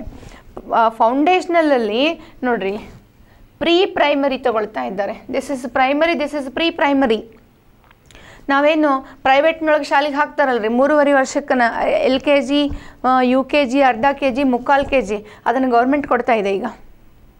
ಯಾಕಂದರೆ ಇತ್ತೀಚೆಗೆ ಪರಿಸ್ಥಿತಿಗಳು ಯಾವ ರೇಂಜಿಗೆ ಬದಲಾಗ್ತಿದ್ದಾವಂದ್ರೆ, ಮಕ್ಕಳು ಹುಟ್ಟೋಕ್ಕಿಂತ ಮುಂಚೆನೇ ಸೀಟ್ ಅಡ್ಮಿಷನ್ ಮಾಡಿಸ್ಬೇಕು ಅಡ್ವಾನ್ಸ್ ಕೊಟ್ಟು, ಹಾಗಾಗೈತೆ ರೀ. ಬುಕ್ಕಿಂಗ್ ಪರಿಸ್ಥಿತಿ ಬಂದದೀಗ. ಏನು ಇವರು LKG ಅಡ್ಮಿಷನನ್ನು ನೀವು ಬ್ಯಾಂಗ್ಳೂರುಗಳಲ್ಲಿ ಹೋದರೆ ಲಕ್ಷಗಟ್ಟಲೆ ಅಡ್ಮಿಷನ್ ಫೀಸ್ ಇದೆ. ನಾವು LKGಗೆ ಲಕ್ಷ ಹಾಕಿದರೆ ಐ ಥಿಂಕ್ ನಮ್ಮಲ್ಲಿ ನಾನಾಗಿರ್ಬೋದು, ನೀವು ಬಹುತೇಕರು ನಾವೇನಂದ್ರೆ ₹1 ಖರ್ಚಿಲ್ಲದೆ ಇಲ್ಲಿ ತನಕ ಶಾಲೆ ಕಲ್ತೀವಿ.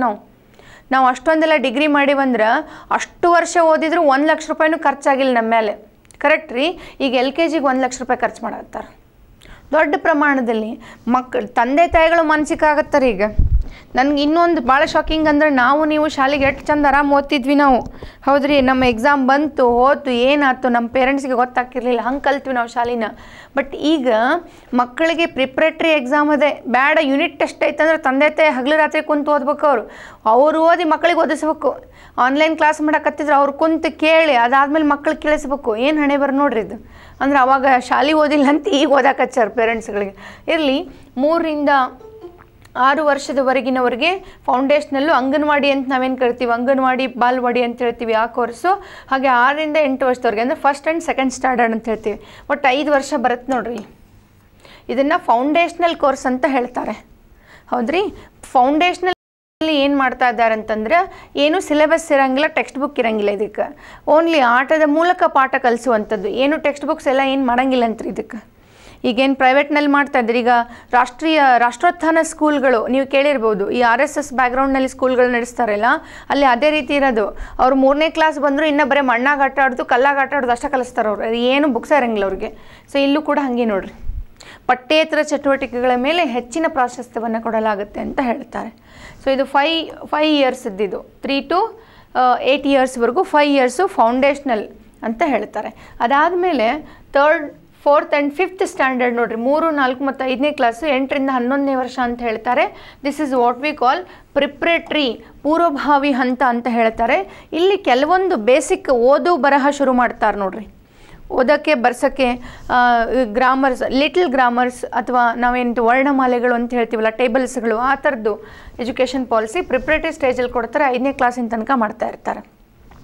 ಇಲ್ಲಿವರೆಗೂ ಕೂಡ ಹೆಚ್ಚಿನ ಫೋಕಸ್ಸು ಕೊಡೋದಿಲ್ಲ, ಸ್ಟ್ರೆಸ್ಗಳನ್ನು ಮಕ್ಕಳ ಮೇಲೆ ಕೊಡುವಂಗಿಲ್ಲ. ಬಿಕಾಸ್ ನೀವು CBSE ಸ್ಕೂಲ್ಗಳನ್ನು ನೋಡಿದ್ರೆ ಇವತ್ತಿಗೂ ಕೂಡ ಸೆಂಟ್ರಲ್ ಬೋರ್ಡ್ ಸ್ಕೂಲ್ಗಳೇನಿದಾವೆ 5ನೇ ಕ್ಲಾಸಿನವರೆಗೂ ಮಕ್ಕಳನ್ನ ಭಾಳ ಫ್ರೀ ಬಿಡ್ತಾರೆ ಅವರು. ನಂತರದ ಅವಧಿನಲ್ಲಿ ಅವ್ರ ಸಿಲೆಬಸ್ ಮೇಜರ್ ಆಗಿ ಹೋಗುತ್ತೆ ಅಂತ. ಸೊ ಇಲ್ಲಿ 3 ಇಯರ್ಸ್ ಇದೆ, 5, this is 5 years and this is 3. Again 6th 7th 8th ಇದನ್ನು ಮಿಡಲ್ ಸ್ಕೂಲ್ ಅಂತ ಹೇಳ್ತಾರೆ, ಮಾಧ್ಯಮಿಕ ಹಂತ ಅಂತ ಹೇಳ್ತಾರೆ. ಇದು ಫೌಂಡೇಶನು, ಇದು preparatory, this is middle. 6ರಿಂದ 8ನೇ class, 11ರಿಂದ 14 ವರ್ಷ ಅಂತ. ಇಲ್ಲಿಂದ ವೊಕೇಶ್ನಲ್ ಎಜುಕೇಷನ್ ಶುರುವಾಗುತ್ತೆ, ಇಂಗ್ಲೀಷ್ ಎಜುಕೇಷನ್ ಶುರುವಾಗುತ್ತೆ 6ನೇ ಕ್ಲಾಸಿಂದ. ಹೌದ್ರಿ, 6ನೇ ಕ್ಲಾಸಿನ ನಂತರ ನೀವು ಬೇರೆ ಬೇರೆ ಭಾಷೆಗಳಲ್ಲಿ ಓದಬೇಕು ಅಂದರೆ ಎಲೆಕ್ಟಿವ್ಸ್ ತೊಗೊಳ್ಳೋಕ್ಕೆ ಪರ್ಮಿಷನ್ ಕೊಡ್ತಾರೆ. ಎಲ್ಲ ಕೂಡ 6ನೇ ಕ್ಲಾಸಿಂದ ಲಿಫ್ಟ್ ಆಗುತ್ತೆ. ಇದು ಕೂಡ 3 ವರ್ಷ. ಹಾಗೆ ಇದಾದ ಮೇಲೆ 9th to 12th ಮಾಡಿದ್ದಾರೆ. 9th 10th 11th 12th 4 years ನೋಡ್ರಿ. ಇದನ್ನು ಸೆಕೆಂಡ್ರಿ ಅಂತ ಹೇಳಿ ಎಜುಕೇಷನ್ ಅಂತ ಹೇಳ್ತಾರೆ. ಅಂದರೆ ಈಗಿನ ಹೈಸ್ಕೂಲು ಮತ್ತು PUC ಎರಡನ್ನು ಒಳಗೊಂಡು ಬರ್ತದೆ. 5+3+3+4 this is the new formula. ಈಗ ಇದ್ರ ಹಿಂದೆ ಇದ್ದಿದ್ದು 10+2 10+2 ಮಾಡ್ಕೊಂಡಿದ್ರು. ಇಲ್ಲೇ 5+3+3+4 ಅಂತ ಮಾಡ್ತಾ ಇದ್ದಾರೆ ಅಂತ.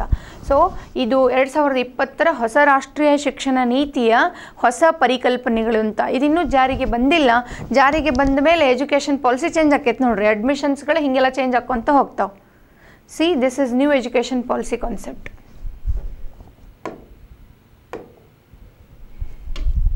ಸ್ಕ್ರೀನ್ಶಾಟ್ ತಗೊಳ್ಳಿ.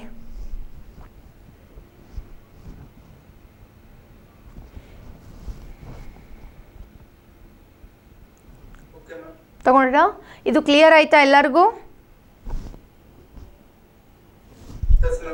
Okay, S. ಇದರಲ್ಲಿ ಕೆಲವೊಂದು ಸ್ಪೆಷಲ್ ಫೋಕಸ್ಗಳನ್ನು ಹೇಳ್ತಾರೆ. ಆರಂಭಿಕ ಬಾಲ್ಯದ ಆರೈಕೆ ಅಂತ ಹೇಳ್ತಾ ಇದ್ದಾರೆ. ಅಂದರೆ ನಾವು ಫೌಂಡೇಶನಲ್ ಕೋರ್ಸಸ್ ಅಂತ ಮಾತಾಡಿದ್ವಿ ಅಲ್ಲ, ಅದರಲ್ಲಿ ಮಾತಾಡ್ತಿರೋದು 3ರಿಂದ 6ರಲ್ಲಿ ಶಾಲಾ ಪಠ್ಯಕ್ರಮದ ಅಡಿನಲ್ಲಿ ಮಾಡ್ತಾರೆ. ಇದು ಜಾಗತಿಕವಾಗಿ ಮಾನಸಿಕ ಸಾಮರ್ಥ್ಯಗಳ ಅಭಿವೃದ್ಧಿಯ ನಿರ್ಣಾಯಕ ಹಂತ ನೋಡ್ರಿ. ಇದು ಮಾನಸಿಕ ಸಾಮರ್ಥ್ಯ, ಮೆಂಟಲ್ ಎಬಿಲಿಟಿ ಡೆವಲಪ್ಮೆಂಟ್ದು ಡಿಸೈಡಿಂಗ್ ಫ್ಯಾಕ್ಟರ್ ಇದು 3ರಿಂದ 6 ವರ್ಷ. ಸೊ ಅದಕ್ಕೋಸ್ಕರ ಅವರ ಆ ಚಟುವಟಿಕೆ ಮೇಲೆ ಫೋಕಸ್ ಮಾಡ್ತಾರೆ. ನೀವೀಗ ಪ್ರೀ ನರ್ಸರಿ ಸ್ಕೂಲ್ಗಳಿಗೆ ಹಾಕಿದ್ರು ಅವ್ರಿಗೂ ಕೂಡ ಮಕ್ಕಳಿಗೆ ಅವ್ರು ಏನು ಮಾಡ್ತಾರೆ ರೀ, ಈ ಚಾಪೆ ಸುತ್ತೋದು, ಬುಟ್ಟೆನಲ್ಲಿ ಬಕೆಟ್ನಲ್ಲಿ ಬಾಲ್ ಹಾಕೋದು, ತೆಗೆಯೋದು, ಅಂದರೆ ಬೇಸಿಕ್ ಕಾಮನ್ ಸೆನ್ಸ್ಗಳು, ನಾಲೆಜ್ ಏನಿರುತ್ತೆ ಅದನ್ನು ಕಲಿಸೋ ಪ್ರಯತ್ನ ಮಾಡ್ತಿರ್ತಾರೆ. ಸೊ ಇಲ್ಲಿ ಗೌರ್ಮೆಂಟ್ ಸ್ಕೂಲ್ಗಳಲ್ಲಿ ಮಾಡುವಂಥದ್ದು ಇನ್ನು ಮುಂದೆ ಅದನ್ನು ನಿರ್ಣಾಯಕ ಅಂತ ಹೇಳ್ತಾರೆ. 3 ವರ್ಷದ ಅಂಗನವಾಡಿ, ಅಂದರೆ 3ರಿಂದ 6 ವರ್ಷ ಅಂತ ಹೇಳಿದಾರಲ್ವ, 3 to 6 ಇಯರ್ಸ್ ಅಂತ ಏನು ಹೇಳ್ತೀವಿ ನಾವು, ಅದನ್ನೇ ಅಂಗನವಾಡಿ ಅಂತೇಳಿ ಹೇಳ್ತೀವಿ ನಾವು. ಸೊ ಅಂಗನವಾಡಿ, ಬಾಲ್ವಾಡಿ ಕೇಳಿರ್ಬೇಕು ನಿಮ್ಗೆ. ಸೊ 3 ವರ್ಷಗಳವರೆಗೆ ಅಂಗನವಾಡಿ ಕಾನ್ಸೆಪ್ಟ್ ಅಂತ ಇರ್ತಾರೆ. ನೀವು ಕಲ್ತ ಅಂಗನವಾಡಿ ಅಲ್ಲ. ನೀವು ಕಲ್ತಿದ್ದು ಅಂಗನವಾಡಿ ಹೆಂಗಿರ್ತಿತ್ತಪ್ಪ, ಹೋಗೋದು, ಅಳ್ಳಿಟ್ಟು ಒಪ್ಪಿಟ್ಟು ಕೊಡ್ತಿದ್ರು, ತಿಂತಿದ್ವಿ, ಬರ್ತಿದ್ವಿ ಅಷ್ಟೇ. ಏನು ಮಾಡಿಸ್ತಿರ್ಲಿಲ್ಲ ರೀ ಟೀಚರ್ಸ್ಗಳು, ಅಷ್ಟೇ ಮಾಡ್ತಿದ್ರು. ಹೌದಾ? ಈಗ ಹಂಗಿಲ್ಲ. ಅವ್ರನ್ನ ನೋಡ್ರಿ, ಅಂಗನವಾಡಿ ಶಿಕ್ಷಕರಿಗೆ ತರಬೇತಿ ಕೊಡ್ತಾರೆ ಇದಕ್ಕೆ ಸಂಬಂಧಪಟ್ಟಾಗೆ. ಸ್ಪೆಷಲ್ ಆಗಿ ಮಕ್ಕಳ ಮಾನಸಿಕವಾಗಿ ಅವರು ಸದೃಢರನ್ನಾಗಿ ಮಾಡಬೇಕು ಅಂತ ಸ್ಪೆಷಲ್ ಟ್ರೈನಿಂಗ್ಗಳನ್ನು ಕೊಟ್ಬಿಟ್ಟು ಅದಕ್ಕೆ ಕೋರ್ಸ್ಗಳನ್ನು ಮಾಡ್ತಾ ಇದ್ದಾರೆ. ಹೌದಾ? ಆರಂಭಿಕ ಬಾಲ್ಯದ ಆರೈಕೆಯ ಕಲಿಕೆ ಮೇಲೆ ಹೊಸ ರಾಷ್ಟ್ರೀಯ ಶಿಕ್ಷಣ ನೀತಿ ಹೆಚ್ಚಿನ ಫೋಕಸನ್ನು ಮಾಡ್ತಾ ಇದೆ. Take a screenshot.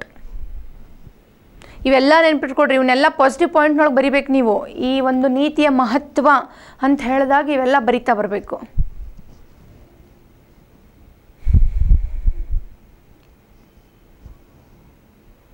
ಎಸ್,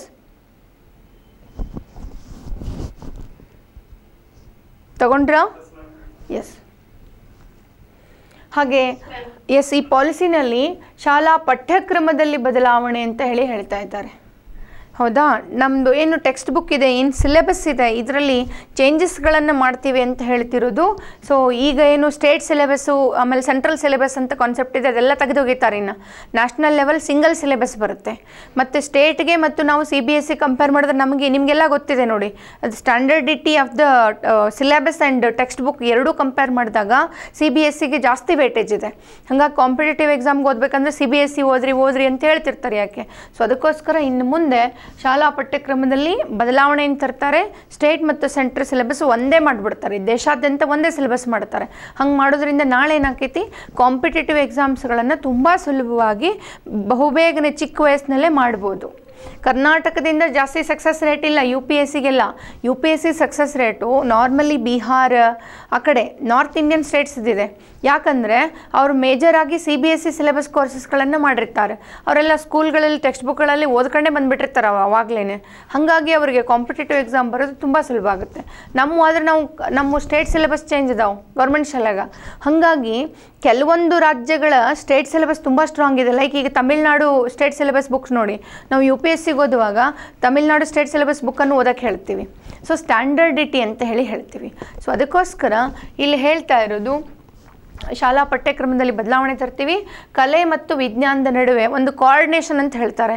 ಈಗ ಆರ್ಟ್ಸ್ ಬೇರೆ ಸೈನ್ಸ್ ಬೇರೆ ಅಂತ ನಾವು ಏನು ಮಾಡ್ಕೊತಿದ್ವಿ, ಆ ಥರ ಇಲ್ಲ. ಎರಡರ ನಡುವೆ ಕೋಆರ್ಡಿನೇಷನ್ ಮಾಡಿ ಮಕ್ಕಳಿಗೆ ಕಲಿಸುವಂಥದ್ದು. 6ನೇ ತರಗತಿಯಿಂದ ಇಂಟರ್ನ್ಶಿಪ್ ಅಂತ ಹೇಳ್ತಿದ್ದಾರೆ ನೋಡಿರಿ. Vocational education plus internship. ಈಗ ನಮ್ಗೆ ಇಂಟರ್ನ್ಶಿಪ್ ಅಂದ್ರೆ ಕಾನ್ಸೆಪ್ಟ್ ಏನಪ್ಪ, BEd D.Ed ಮಾಡಿದ ಮೇಲೆ ಇಂಟರ್ನ್ಶಿಪ್ ಕೊಡ್ತಾರೆ, MBBS ಮಾಡಿದ ಮೇಲೆ ಇಂಟರ್ನ್ಶಿಪ್ ಕೊಡ್ತಾರೆ, ಅಥವಾ ನೀವು MBA ಮಾಡಿದ್ರಿ ಇಂಜಿನಿಯರಿಂಗ್ ಮಾಡಿದ್ರೆ ಇಂಟರ್ನ್ಶಿಪ್ ಕೊಡ್ತಾರೆ ಅಂತ ನಾವು ಅಂದ್ಕೊಂಡಿದ್ವಿ. ಇಲ್ಲ, 6ನೇ ಕ್ಲಾಸಿಂದನೇ ಆ ಮಗುವಿನ ಇಂಟ್ರೆಸ್ಟ್ ಮೇಲೆ ಇಂಟರ್ನ್ಶಿಪ್ ಕಾನ್ಸೆಪ್ಟನ್ನು ಕೂಡ ಅಡಾಪ್ಟ್ ಮಾಡ್ತಾ ಇದ್ದಾರೆ. ನೋಡಿರಿ ಎಷ್ಟು ಸೈಂಟಿಫಿಕ್ ಆಗಿ ಪಾಲಿಸಿನ ಫ್ರೇಮ್ ಮಾಡಿದ್ದಾರೆ ಇವರು.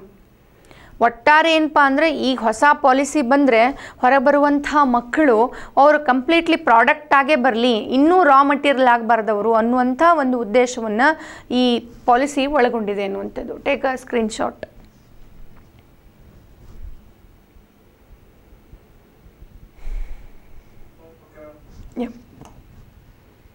ಸೊ ಬಹುಭಾಷಾ ಬಳಕೆ, ಮಲ್ಟಿ ಲಿಂಗ್ವಲ್ ಫಾರ್ಮುಲಾ ಕೂಡ ಹೇಳ್ತಾ ಇದ್ದಾರೆ ಇಲ್ಲಿ. ಬಹುಭಾಷೆಗಳನ್ನು ಬಳಕೆ ಮಾಡೋದು ಅಂತ ಹೇಳ್ತಾ ಇದ್ದಾರೆ. ಹೆಂಗೆ ನೋಡೋಣ. ತ್ರಿಭಾಷಾ ಸೂತ್ರ ಮತ್ತು ಸಂಸ್ಕೃತ ಒಳಗೊಂಡು ಇತರೆ ಶಾಸ್ತ್ರೀಯ ಭಾಷೆಗಳ ಸಾಹಿತ್ಯಗಳ ಕಲಿಕೆಗೆ ಅವಕಾಶ ಅಂತ ಹೇಳ್ತಿದ್ದಾರೆ ನೋಡ್ರಿ. ಹೌದಾ, ಕ್ಲಾಸಿಕಲ್ ಲ್ಯಾಂಗ್ವೇಜ್. ಫಸ್ಟು ಇಲ್ಲಿ ತ್ರಿಭಾಷಾ ಸೂತ್ರ ಅಂತ ನೋಡೋಣ.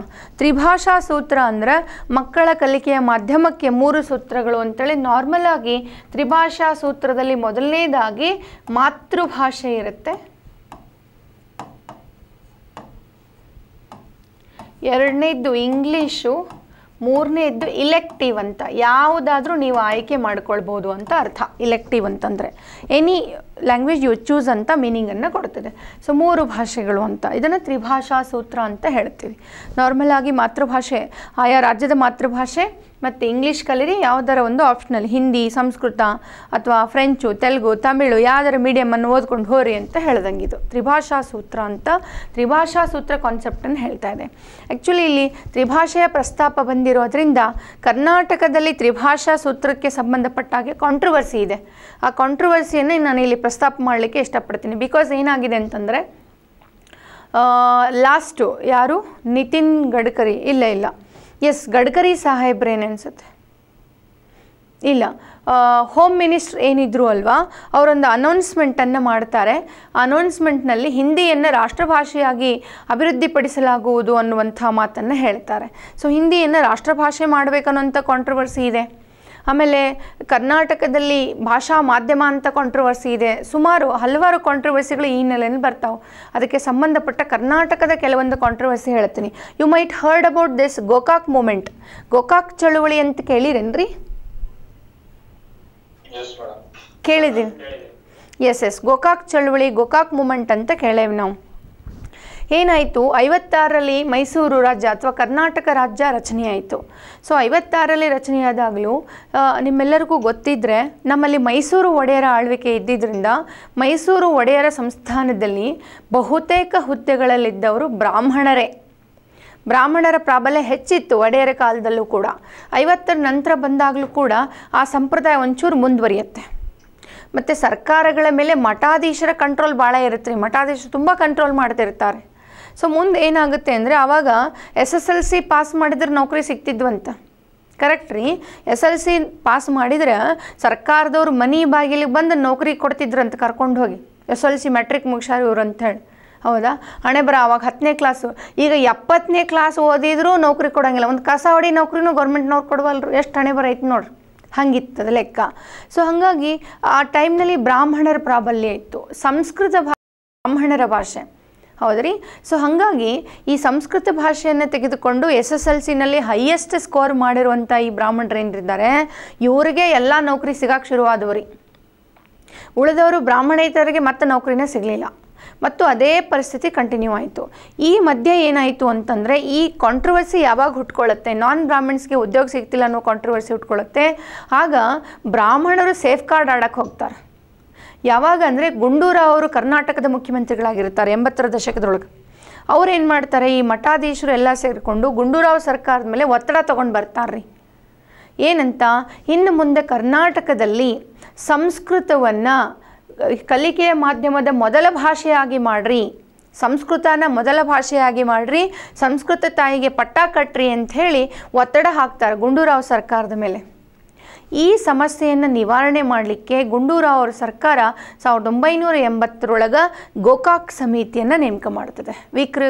ವಿನಾಯಕ ಕೃಷ್ಣ ಗೋಕಾಕ್ ಅವರು ಈ ಸಮಿತಿ ಅಧ್ಯಕ್ಷರು. ಸಮಿತಿಗೆ ಸರ್ಕಾರ ಹೇಳಿದ್ದೇನು ಅಂತಂದರೆ, ಒಂದು ತ್ರಿಭಾಷಾ ಸೂತ್ರವನ್ನು ಮಾಡಿಕೊಡಿ, ಫಸ್ಟ್ ಲ್ಯಾಂಗ್ವೇಜ್ ಸಂಸ್ಕೃತ ಮಾಡಿರಿ, ಆಮೇಲೆ ಬೇಕಾದ ಭಾಷೆ ಹಾಕ್ಕೊಡ್ರಿ, ಬಟ್ ಫಸ್ಟ್ ಲ್ಯಾಂಗ್ವೇಜ್ ನೀವು ಸಂಸ್ಕೃತ ಮಾಡಬೇಕು ಅನ್ನುವಂಥ ಮಾತನ್ನು ಆಯೋಗದ ಮುಂದೆ ಇವರು ಹೇಳ್ತಾರೆ. ಆದರೆ ಗೋಕಾಕ್ ಮಹಾನ್ ಕನ್ನಡಾಭಿಮಾನಿ, ಕನ್ನಡ ಸಾರಸ್ವತ ಲೋಕದ ಬಹಳ ದೊಡ್ಡ ಸಾಹಿತಿ ವಿನಾಯಕ ಕೃಷ್ಣ ಗೋಕಾಕರು, ಕರೆಕ್ಟ್ ರೀ. ಅವರ ಭಾರತ ಸಿಂಧೂ ರಶ್ಮಿ ಕೃತಿಗೆ ಜ್ಞಾನಪೀಠ ಪ್ರಶಸ್ತಿ ಬಂದಿದೆ. ಅಂಥ ದೊಡ್ಡ ಕನ್ನಡದ ಆತ್ಮ, ಅವರಿಗೆ ಹೋಗಿಬಿಟ್ಟು ನೀವು ಸಂಸ್ಕೃತಕ್ಕೆ ಪಟ್ಟ ಕಟ್ರಿ ಅಂದರೆ ಕೇಳಂಗಿಲ್ಲ ಅವರು. ಅದಕ್ಕೆ ಅವರೇನು ಮಾಡಿದ್ರು, ಒಂದು ತ್ರಿಭಾಷಾ ಸೂತ್ರವನ್ನು ಕೊಡ್ತಾರೆ. ಅವರ ಪ್ರಕಾರ ಕರ್ನಾಟಕದಲ್ಲಿ ತ್ರಿಭಾಷಾ ಸೂತ್ರದಲ್ಲಿ ಪ್ರಥಮ ಭಾಷೆ ಕನ್ನಡ ಅಂತ ಹೇಳಿಬಿಟ್ಟು ಕನ್ನಡ ಭಾಷೆಗೆ ಪಟ್ಟ ಕಟ್ತಾರೆ. ಹೌದಾ, ಅವರು ಈ ಜಾಗದಲ್ಲಿ ಸಂಸ್ಕೃತ ಬಯಸಿದ್ರು, ಇವರು ಕನ್ನಡ ಅಂತಾರೆ. ಅಟ್ಲೀಸ್ಟ್ ಸೆಕೆಂಡಿಗೆ ಕನ್ನಡ ಮಾಡಿದ್ರು 150 ಮಾರ್ಕ್ಸಿನ ಪೇಪರ್ ಮಾಡಿರಿ ಅಂದ್ರೆ ಕನ್ನಡ ಸೆಕೆಂಡ್ ಲ್ಯಾಂಗ್ವೇಜು. ಇಲ್ಲೆರ ಅವರು ಏನು ಮಾಡಬೇಕಿತ್ತು, ಸಂಸ್ಕೃತ ತರಬೇಕಿತ್ತು. ಇಲ್ಲೂ ಏನು ಮಾಡ್ತಾರೆ, ಸೆಕೆಂಡ್ ಲ್ಯಾಂಗ್ವೇಜ್ ಇಂಗ್ಲೀಷ್ ಅಂತಾರೆ. ಅವರು 100 ಅಂಕದ ಪೇಪರ್ ಮಾಡಿರಿ ಅಂತಾರೆ. ಅವರು ಸೆಕೆಂಡ್ ಇಂಗ್ಲೀಷ್ 100 ಮಾಡಿರಿ. ಥರ್ಡ್ ಏನೈತಲ್ಲ, ಹಿಂದಿ ಅಥವಾ ಸಂಸ್ಕೃತ ಅಥವಾ ಉರ್ದು, ಚೀನಿ, ಜಪನಿ, ತಮಿಳ್ ಬೇಕಾದ ಹೋದರೆ 50 ಮಾರ್ಕ್ಸಿನ ಪೇಪರ್ ಮಾಡಿಕೊಡ್ರಿ ಅಂತಾರೆ ನೋಡ್ರಿ ಅವರು. ಇದು ಗೋಕಾಕ್ ಸಮಿತಿ ಕೊಟ್ಟ ತೀರ್ಪಿದು. 150 ಮಾರ್ಕ್ಸಿಗೆ ಕನ್ನಡ ಪೇಪರು, 100 ಮಾರ್ಕ್ಸಿಂದ ಇಂಗ್ಲೀಷ್ ಪೇಪರು, ಆಮೇಲೆ ಯಾವುದರ ಇಲೆಕ್ಟಿವ್ ತೊಗೊಳ್ರೆ 50 ಮಾರ್ಕ್ಸಿಂದ ಮಾಡಿರಿ ಅಂಥೇಳಿ ಗೋಕಾಕ್ ಸಮಿತಿ ಕೊಟ್ಟಂಥ ರಿಪೋರ್ಟ್ ಇದು. ಇದರಿಂದ ಬ್ರಾಹ್ಮಣರಿಗೆ ಮತ್ತು ಮಠಾಧೀಶರಿಗೆ, ಸರ್ಕಾರಕ್ಕೆ ಕೂಡ ನಿರಾಸೆ ಆಗುತ್ತೆ ಈ ರಿಪೋರ್ಟು. ಹಾಗಾಗಿ ಏನು ಮಾಡ್ತಾರೆ, ಈ ರಿಪೋರ್ಟನ್ನು ತೆಗೆದುಬಿಟ್ಟು ಕಸದ ಬುಟ್ಟಿಗೆ ಹಾಕಿಬಿಡ್ತಾರೆ, ಚೆಲ್ಬಿಡ್ತಾರೆ. ಈ ರಿಪೋರ್ಟನ್ನು ಜಾರಿಗೆ ತರೋದೇ ಇಲ್ಲ. ಯಾವಾಗ ಇದನ್ನು ಕಸದ ಬುಟ್ಟಿಗೆ ಹಾಕ್ತಾರೆ ಅಲ್ಲ, ಇದು ಕನ್ನಡಿಗರ ಭಾವನೆಗಳನ್ನು ಕೆರಳಿಸುತ್ತೆ. ಯಾಕಂದರೆ ಒಂದು ಭಾಷೆ ಕೇವಲ ಅಭಿಮಾನ ಆಗಿರೋದಿಲ್ಲ, ಯಾರಿಗೂ ಕೂಡ ನಮ್ಮ ಭಾಷೆಗಳು ಕೇವಲ ಅಭಿಮಾನ ಅಲ್ಲ ಸರ್, ಅದು ನಮ್ಮ ಅಸ್ತಿತ್ವ ಅಂತ. ಭಾಷೆ ಇರೋದರಿಂದ ನಾವಿರೋದು. ಭಾಷೆ ಎಲ್ಲ ಇರ್ತಿರಲಿಲ್ಲ. ಕಮ್ಮಿತ್ತು ನಾಡು ಕರುನಾಡು ಕನ್ನಡು ಕನ್ನಡ ಕರ್ನಾಟಕ. ನೋಡ್ರಿ, ಭಾಷೆಯಿಂದ ರಾಜ್ಯ ರಚನೆ ಆಗಿದೆ ನಮ್ಮದು. ಭಾಷೆನೇ ಇಲ್ಲಂದ್ರೆ ಇವ್ರು ಹೀಗೆ ಮಾಡ್ತಾ ಹೋದರೆ ಭಾಷೆ ಮೂಲೆ ಗುಂಪಾಗ್ತದೆ. ಹಾಗಾಗಿ ತ್ರಿಭಾಷಾ ಸೂತ್ರ ಜಾರಿಗೆ ಬರಬೇಕು, ಕನ್ನಡ ಭಾಷೆಗೆ ಮೊದಲ ಸ್ಥಾನ ಸಿಗಬೇಕು, ಗೋಕಾಕ್ ಸಮಿತಿ ವರದಿ ಜಾರಿಗೆ ಬರಬೇಕು ಅಂತ ಒತ್ತಾಯಿಸಿ ನಮ್ಮ ರಾಜ್ಯದಲ್ಲಿ ನಡೆದ ಹೋರಾಟವನ್ನೇ ನಾವು ಗೋಕಾಕ್ ಚಳುವಳಿ ಅಂತ ಕರಿತೀವಿ. ನೋಡ್ರಿ, ಆ ಗೋಕಾಕ್ ಚಳವಳಿಯ ಉದ್ದೇಶನೇ ಇದು. ಗೋಕಾಕ್ ಸಮಿತಿ ವರದಿ ಜಾರಿಗೆ ಬರಬೇಕು, ತ್ರಿಭಾಷಾ ಸೂತ್ರ ಬರಬೇಕು, ಕನ್ನಡ ಪ್ರಥಮ ಭಾಷೆಯಾಗಬೇಕು ಕರ್ನಾಟಕದಲ್ಲಿ ಕಲಿಕೆಗೆ ಅಂಥೇಳಿ ಏನು ಹೋರಾಟ ನಡೆಯುತ್ತೆ ಅದುವೇ ನಾವು ಗೋಕಾಕ್ ಚಳವಳಿ ಅಂತ ಹೇಳೋದು ಅಂತ. 80ರ ದಶಕದಲ್ಲಿ ಶುರುವಾಗುತ್ತೆ. ಈ ಹೋರಾಟ ಹುಟ್ಟುಕೊಂಡಿದ್ದು ಎಲ್ಲಿ ಅಂದರೆ ಸಂಸ್ಕೃತಿಯ ತಾಯಿ ತವರಾಗಿರುವ ಧಾರವಾಡದಲ್ಲಿ ಅಂತ. ಧಾರವಾಡದ ವಿದ್ಯಾವರ್ಧಕ ಸಂಘದಲ್ಲಿ ಕನ್ನಡ ಕ್ರಿಯಾ ಸಮಿತಿ ರಚನೆ ಮಾಡ್ತಾರೆ. ಪಾಟೀಲ್ ಪುಟ್ಟಪ್ಪನವರು, ಫಗು ಹಳಕಟ್ಟಿ, ಆರ್ ಎಚ್ ದೇಶಪಾಂಡೆ ಇವರೆಲ್ಲ ಲೀಡರ್ಸ್. ಇವರು ಸೇರಿಕೊಂಡು ಒಂದು ಕ್ರಿಯಾ ಸಮಿತಿ ಮಾಡಿಕೊಂಡು ದೇಶಾದ್ಯಂತ ಹೋರಾಟ ಮಾಡ್ತಾರೆ, ಜನಜಾಗೃತಿಯನ್ನು ಮೂಡಿಸ್ತಾರೆ. ಹೌದ್ರಿ, ಈ ಒಂದು ಹೋರಾಟಕ್ಕೆ ಬಹಳ ದೊಡ್ಡ ಬೆಂಬಲ ಸಿಕ್ಕಿದ್ದು ಯಾವಾಗ ಅಂದರೆ ನಮ್ಮ ವರನಟ ದಿವಂಗತ ಡಾಕ್ಟರ್ ರಾಜ್ಕುಮಾರ್ ಸರ್ ಚಳುವಳಿಗೆ ಬರ್ತಾರೆ ನೋಡ್ರಿ. ಅವ್ರನ್ನ ಹೋಗಿ ರಿಕ್ವೆಸ್ಟ್ ಮಾಡಿಕೊಂಡಾಗ ತುಂಬ ಸಂತೋಷದಿಂದ ಒಪ್ಕೊಳ್ತಾರೆ. ಈ ಗೋಕಾಕ್ ಚಳವಳಿಯನ್ನು ಬೆಂಬಲಿಸಿ ರಾಜ್ಯದ ಪ್ರತಿಯೊಂದು ಜಿಲ್ಲೆಗಳಲ್ಲಿ ಚೈತ್ಯಯಾತ್ರೆಯನ್ನು ಮಾಡ್ತಾರೆ. ಯಾರು? Doctor Rajkumar sir. ಹೌದಾ? ಸೊ ಅದರಿಂದ ಅಂತೂ ಜನ ಹುಚ್ಚೆದ್ದು ಹೋಗ್ತಾರೆ ಆ ಒಂದು ಹೋರಾಟದಿಂದ. ಕೊನೆಗೆ ಒತ್ತಾಯಕ್ಕೆ ಮಾಡಿದ ಕರ್ನಾಟಕ ಸರ್ಕಾರ ಈ ತ್ರಿಭಾಷಾ ಸೂತ್ರವನ್ನು ಅಳವಡಿಸ್ಕೊಂಡಿದೆ, ಒಪ್ಕೊಂಡಿದೆ ಅಂತ ಹೇಳ್ತೀವಿ. ಅಲ್ಲಿಂದ ಕರ್ನಾಟಕದಲ್ಲಿ ತ್ರಿಭಾಷಾ ಸೂತ್ರನೇ ಜಾರಿಯಲ್ಲಿರೋದು ನೋಡ್ತೀವಿ ಅಂತ. ನಿಮ್ಮ ಇವ್ರದ್ದು ಈ ಗೋಲ್ಡನ್ ಸ್ಟಾರ್ ಗಣೇಶ್ ಅವರ ಗೀತಾ ಸಿನಿಮಾ ಇದೆಯಲ್ಲ, ಅದರಲ್ಲಿ ತೋರಿಸಿದ್ದಾರೆ ನೋಡ್ರಿ, ಇದೇ ಹೋರಾಟನೇ ತೋರಿಸಿರೋದು. ಗೋಕಾಕ್ ಚಳವಳಿಯನ್ನೇ ಅದನ್ನು ಆಧರಿಸ್ಕೊಂಡು ಸಿನಿಮಾ ಮಾಡಿದ್ದಾರೆ ಅಂತೇಳಿ. ಗೀತಾ ಅನ್ನುವಂಥ ಸಿನಿಮಾ ಇದೆ ನೋಡಿ, ಅರ್ಥ ಆಯಿತು ಅಂತ ಅಂದ್ಕೊಳ್ತೀನಿ. ಸೊ ತ್ರಿಭಾಷಾ ಸೂತ್ರ ಅವತ್ತಿನಿಂದ ಇವತ್ತಿನವರೆಗೂ ಜಾರಿಯಲ್ಲಿರೋದು ನಾವು ನೋಡ್ತೀವಿ. ಇಲ್ಲಿ ಕೂಡ ನೋಡ್ರಿ ತ್ರಿಭಾಷಾ ಸೂತ್ರ ಅಂತಲೇ ಹೇಳ್ತಾ ಇದ್ದಾರೆ. ಬಟ್ ಇದಕ್ಕೆ ಕಾಂಟ್ರವರ್ಸಿ ಮಾಡಿದ್ದೇನು ಅಂತಂದರೆ ಲಾಸ್ಟ್ 19ರಲ್ಲಿ ಹೋಮ್ ಮಿನಿಸ್ಟರ್ ಅನೌನ್ಸ್ಮೆಂಟ್ ಮಾಡಿದ್ರು. ಅವತ್ತು ಹಿಂದಿ ದಿವಸ ಇತ್ತು. ಹಿಂದಿ ದಿವಸದ ದಿನ ಇದೇನು ತ್ರಿಭಾಷಾ ಸೂತ್ರ ಇದೆ, ಪ್ರಥಮ ಭಾಷೆ ಮಾತೃಭಾಷೆ, ದ್ವಿತೀಯ ಭಾಷೆ ಹಿಂದಿ, ತೃತೀಯ ಭಾಷೆ ಯಾವುದರ ತಗೊಳ್ರಿ. ಸೊ ದ್ವಿತೀಯ ಭಾಷೆಯಾಗಿ ಪ್ರತಿಯೊಂದು ರಾಜ್ಯಗಳು ಹಿಂದಿಯನ್ನು ಬಳಕೆ ಮಾಡಬೇಕು ಅಂಥೇಳಿ ಹೋಮ್ ಮಿನಿಸ್ಟ್ರು ಸ್ಟೇಟ್ಮೆಂಟ್ ಕೊಟ್ಟರು. ಫುಲ್ಲು ದೇಶಾದ್ಯಂತ ಮತ್ತೆ ಹೋರಾಟ ಚಾಲುವಾಯಿತು. ಸ್ಪೆಷಲಿ ಕರ್ನಾಟಕ ಆ್ಯಂಡ್ ಇದು ತಮಿಳ್ನಾಡಿನಲ್ಲಿ ದೊಡ್ಡ ಪ್ರಮಾಣದ ಅಪೋಸಿಷನ್ ಬಂತು ಹಿಂದಿ ಬಳಕೆಯನ್ನು ಮಾಡಲಿಕ್ಕೆ. ಹಾಗಾಗಿ ಮತ್ತೆ ಆ ಫಾರ್ಮುಲಾ ಕೈ ಬಿಟ್ಟಾರ್ರಿ. ನೋಡ್ರಿ ಹೆಂಗೆ ಅಂತ ಒಂದೊಂದಕ್ಕೆ ಒಂದೊಂದು ಹೊಸ ಕಾಂಟ್ರವರ್ಸಿಗಳು ಹುಟ್ಕೊಳ್ತದೆ. ಸೊ ಹಿಂದಿಯನ್ನು ರಾಷ್ಟ್ರಭಾಷೆಯನ್ನಾಗಿ ಒಪ್ಕೊಳ್ಳೋಕ್ಕೆ they are not ready. Tamilians they are not ready. ಯಾಕೆ ಅವರು ಒಪ್ಕೊಳ್ತಾ ಇಲ್ಲ ಅಂದರೆ ಅದಕ್ಕೂ ಒಂದು ಕತೆ ಇದೆ. ಯಾಕೆ ಹಿಂದಿಯನ್ನು ಅವರು ರಾಷ್ಟ್ರಭಾಷೆಯಾಗಿ ಒಪ್ಕೊಳ್ಳಲ್ಲ ಅಂತ. ಸೊ ಅದರ ಒಂದು ಬ್ಯಾಕ್ಗ್ರೌಂಡನ್ನು ನೀವು ನೋಡೋದಾದರೆ ತಮಿಳ್ನಾಡಿನಲ್ಲಿ ಒಂದು ಹೋರಾಟ ನಡೆಯುತ್ತೆ ಬಿಫೋರ್ 1947, 47ಕ್ಕಿಂತ ಮುಂಚಿನ ಹೋರಾಟ ಇದು. ಅದನ್ನು ಏನಂತ ಹೇಳ್ತೀವಿ ಅಂತಂದ್ರೆ ಸ್ವಾಭಿಮಾನ ಚಳುವಳಿ ಅಂತೇಳಿ ರಾಮಸ್ವಾಮಿ ನಾಯ್ಕರ್ ಅವರು ಮಾಡಿರೋದು. ಇತಿಹಾಸದಲ್ಲಿ ಬರುತ್ತೆ ನೋಡಿ. ನಿಮಗೆ ಕೇಳಿದ್ದೀರಾ ಯಾರಾದರೂ ಸ್ವಾಭಿಮಾನ ಚಳುವಳಿಯ ಬಗ್ಗೆ? ಇಲ್ಲ. Okay, no issue. Swabhiman moment ಅಂತ ಹೇಳಿ ರಾಮಸ್ವಾಮಿ ನಾಯ್ಕರ್ ಅವರು ಮಾಡಿದ್ದನ್ನು ನಾವು ನೋಡ್ತೀವಿ. ಸೊ ಏನಂದರೆ ನಾವು ಮೂಲತಃ ಸಿಂಧೂ ನದಿ ನಾಗರಿಕತೆ ಜನ. ಸೊ ನಾವು ಸಿಂಧೂ ನದಿ ಮೇಲೆ ದಂಡಿ ಕಟ್ಕೊಂಡು ಆರಾಮಾಗಿದ್ವಂತ್ರಿ. ಈ ಆರ್ಯನ್ನರು ಏನಿದ್ದಾರಲ್ಲ ಇವರು ಮಧ್ಯ ಏಷ್ಯಾದಿಂದ ವಾಯುಭಾಗದಿಂದ ಭಾರತದ ಮೇಲೆ ಅಟ್ಯಾಕ್ ಮಾಡ್ತಾರೆ. ನಮ್ಮನ್ನು ಫುಟ್ಬಾಲ್ ಒದ್ದು ಬಿಡ್ತಾರೆ. ನಾವು ಬಂದು ದಕ್ಷಿಣ ಭಾರತಕ್ಕೆ ಬೀಳ್ತೀವಿ. ಅವರು ಉತ್ತರದಲ್ಲಿ ಹಾಯಾಗಿದ್ದಾರೆ. ಇದು ನಮಗೆ ಗೊತ್ತಿರುವಂಥ ಕಥೆನೇ ಇದು. ಆರ್ಯನ್ನರು ಬಂದು ನಮ್ಮ ಮೇಲೆ ಅಟ್ಯಾಕ್ ಮಾಡಿ ನೋಡ್ತಾರೆ. ಈಗ ಅವ್ರು ನಮ್ಮನ್ನು ಆಳ್ವಿಕೆ ಮಾಡಬೇಕು ಅಂತಂದ್ರೆ ನಾವು ಯಾರದಾರ ಕಡೆಯಿಂದ ಆಳ್ವಿಕೆ ಯಾವಾಗ ಮಾಡಿಸ್ಕೊತೀವಿ, ಅವ್ರು ನಮಗಿಂತ ಬಲಿಷ್ಠರದಾರ ಅನ್ನೋದು ಗೊತ್ತಾದಾಗಲೇ ಮಾಡಿಸ್ಕೊತೀವಿ. ಅವು ನಮಗಿಂತ ಕೆಳಗಿದ್ರೆ ಅವ್ರು ಹೇಳಿದ್ ನಾವೇ ಕೇಳ್ತೀವಿ. ಇಲ್ಲಿ ಯಾರೇನಾರು ಬಂದು ಹೇಳಿದರು ಫಸ್ಟ್ಗೆ ಏನಿತ್ತಪ್ಪ, ಅವ್ರು ನೋಡಕ್ಕೆ ಭಾಳ ಬೆಳ್ಳಗ್ರಿ, ನಮ್ಮ ಬಣ್ಣ ಒಂಚೂರು ಗೋಧಿ ಬಣ್ಣ ನಮ್ಮದು. ಅದಕ್ಕೆ ಅವ್ರು ದ್ರಾವಿಡ್ರೆ ನೋಡ್ರಪ್ಪ ನಿಮ್ಮ ಬಣ್ಣ ಹೆಂಗೈತಿ, ನೀವು ಕರಗದಿರಿ. ನೀವು ಯಾಕೆ, ನೀವು ಬ್ರಹ್ಮನ ಪಾದದಿಂದ ಹುಟ್ಟಿರಿ, ತೊಡೆಯಿಂದ ಹುಟ್ಟಿರಿ. ನಾವು ಬೆಳ್ಳಗದೀವಿ. ನಾವು ಯಾಕೆ, ನಾವು ತಲೆಯಾಗಿಂದ ಹುಟ್ಟೇವಿ, ಭುಜದಾಗಿಂದ ಹುಟ್ಟೀವಿ. ನಾವು ಹುಟ್ಟಿರೋದ ನಿಮ್ಮನ್ನು ಆಳಾಕ. ಹಿಂದೆ ಏನು ವರ್ಣಾಶ್ರಮ ಪದ್ಧತಿ ಇತ್ತು ಅದನ್ನು ಕಟ್ಟುನಿಟ್ಟುಗೊಳಿಸಿದ್ರು. ಜಾತಿ ಪದ್ಧತಿಯನ್ನು ಜಾರಿಗೆ ತಂದರು. ಈ ಹಿಂದೆ ನಮ್ಮಲ್ಲಿ ಅಷ್ಟು ಕಟ್ಟುನಿಟ್ಟಿನ ಜಾತಿ ಪದ್ಧತಿ ವರ್ಣಾಶ್ರಮ ಇದ್ದಿರಲಿಲ್ಲ. ಇವ್ರು ತಗೊಂಡು ಬಂದರು, ನಮ್ಮನ್ನು ತುಳಿದ್ರು. ನೋಡ್ರಿ, ಬ್ರಾಹ್ಮಣ ಕ್ಷತ್ರಿಯ ವೈಶ್ಯ ಶೂದ್ರ ಮಾಡಿ ಈ ಜಾತಿಯ ಹೆಸರಿನಲ್ಲಿ ಏನೆಲ್ಲ ಅಪಘಾತಗಳು ಅವಘಡಗಳು ದೇಶದಲ್ಲಿ ನಡ್ಕೊಂಡು ಬಂತು. ಹೌದಾ? ಹಾಗಾಗಿ ತಮಿಳ್ನಾಡಿನಲ್ಲಿ ಈ ರಾಮಸ್ವಾಮಿ ನಾಯ್ಕರ್ ಅವರು ಏನು ಹೋರಾಟ ಮಾಡಿದ್ರು ಅಂದರೆ ಬ್ರಾಹ್ಮಣ ವಿರೋಧಿ ಚಳವಳಿ, ಅದನ್ನೇ ಸ್ವಾಭಿಮಾನ ಚಳವಳಿ ಅಂತೇಳಿ 1930ರ ದಶಕದಲ್ಲಿ ಹೋರಾಟ ಮಾಡ್ತಾರೆ. ಸ್ವಾಭಿಮಾನ ಮೂಮೆಂಟ್ ಅಂತ ಕರಿತೀವಿ ಅದಕ್ಕೆ. ಬ್ರಾಹ್ಮಣರನ್ನ ವಿರೋಧ ಮಾಡೋದು, ಯಾಕಂದರೆ ಇವರಿಂದಾನೇ ಇಷ್ಟೆಲ್ಲ ಆಗಿದ್ದು ಅಂತ ಹೋರಾಟವನ್ನು ಶುರು ಮಾಡ್ತಾರೆ ಅವರು ಅಂತೇಳಿ. ಸೊ ಅದಕ್ಕೋಸ್ಕರ ಅಲ್ಲಿಂದ ಒಂದು ಹೊಸ ಕಾನ್ಸೆಪ್ಟ್ ಹುಟ್ಟುತ್ತೆ. ನಾವೇನು ದ್ರಾವಿಡರಿದ್ದೀವಲ್ಲ, ನಾವಷ್ಟೇ ಒರಿಜಿನಲ್ ಜನಾಂಗದವರು, ಹಾಗಾಗಿ ಪ್ರತ್ಯೇಕ ದ್ರಾವಿಡ ನಾಡು ಕಟ್ತೀವಿ ಅಂತ ಹೋರಾಟ. ದ್ರಾವಿಡ ದೇಶಮ್ ಅಂತಾರೆ ನೋಡ್ರಿ. ಈಗಲೂ ನೀವು ತಮಿಳ್ ಸಿನಿಮಾದಲ್ಲಿ ಎಷ್ಟೊಂದು ಕಡೆ ಅವರು ದ್ರಾವಿಡ ದೇಶಮ್ ಅನ್ನಂತಾರೆ. ಅವರು ದ್ರಾವಿಡರೆಲ್ಲ ಸೇರಿಕೊಂಡು ಹೊಸ ರಾಷ್ಟ್ರ ಕಟ್ಟೋಣ ಅಂತಂದ್ರೆ ಅವರು ಹಿಂದಿಯನ್ನು ವಿರೋಧ ಮಾಡ್ತಾರೆ. ಇದ್ರ ವಿರುದ್ಧ ಬ್ರಾಹ್ಮಣರ ಜೊತೆಗೆ ಹಿಂದಿಯನ್ನು ವಿರೋಧ ಮಾಡ್ತಾರೆ ಅವರು. ಯಾಕೆ ಹಿಂದಿಯನ್ನು ವಿರೋಧ ಮಾಡ್ತಾರೆ ಅಂತ ನೋಡಿದ್ರೆ, ಏನು ಭಾರತದಲ್ಲಿ ಭಾಷೆಗಳಿದ್ದಾವೆ, ಈ ಭಾಷೆಗಳನ್ನು 4 ಭಾಷಾ ಪರಿವಾರದಲ್ಲಿ ಡಿವೈಡ್ ಮಾಡ್ಕೊತೀವಿ ನಾವು.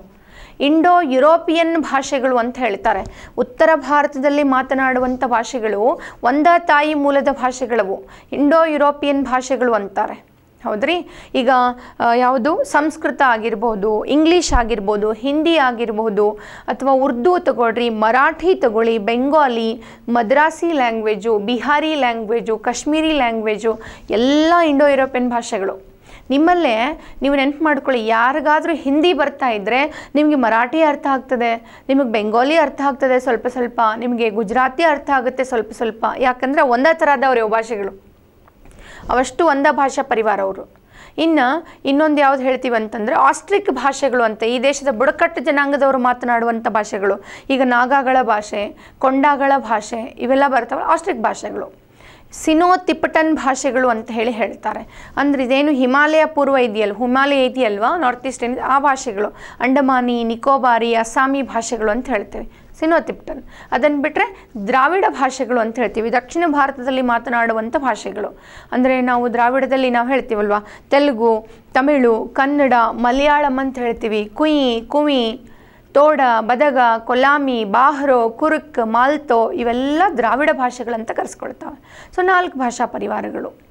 ಹಿಂದಿ, ಸಂಸ್ಕೃತ ಒಂದ ಭಾಷೆಯು, ಇಂಡೋ ಯುರೋಪಿಯನ್ನು. ಸೊ ನಿಮಗೆ ಗೊತ್ತಿದ್ದರೆ ಬ್ರಾಹ್ಮಣರ ಭಾಷೆ ಯಾವುದು?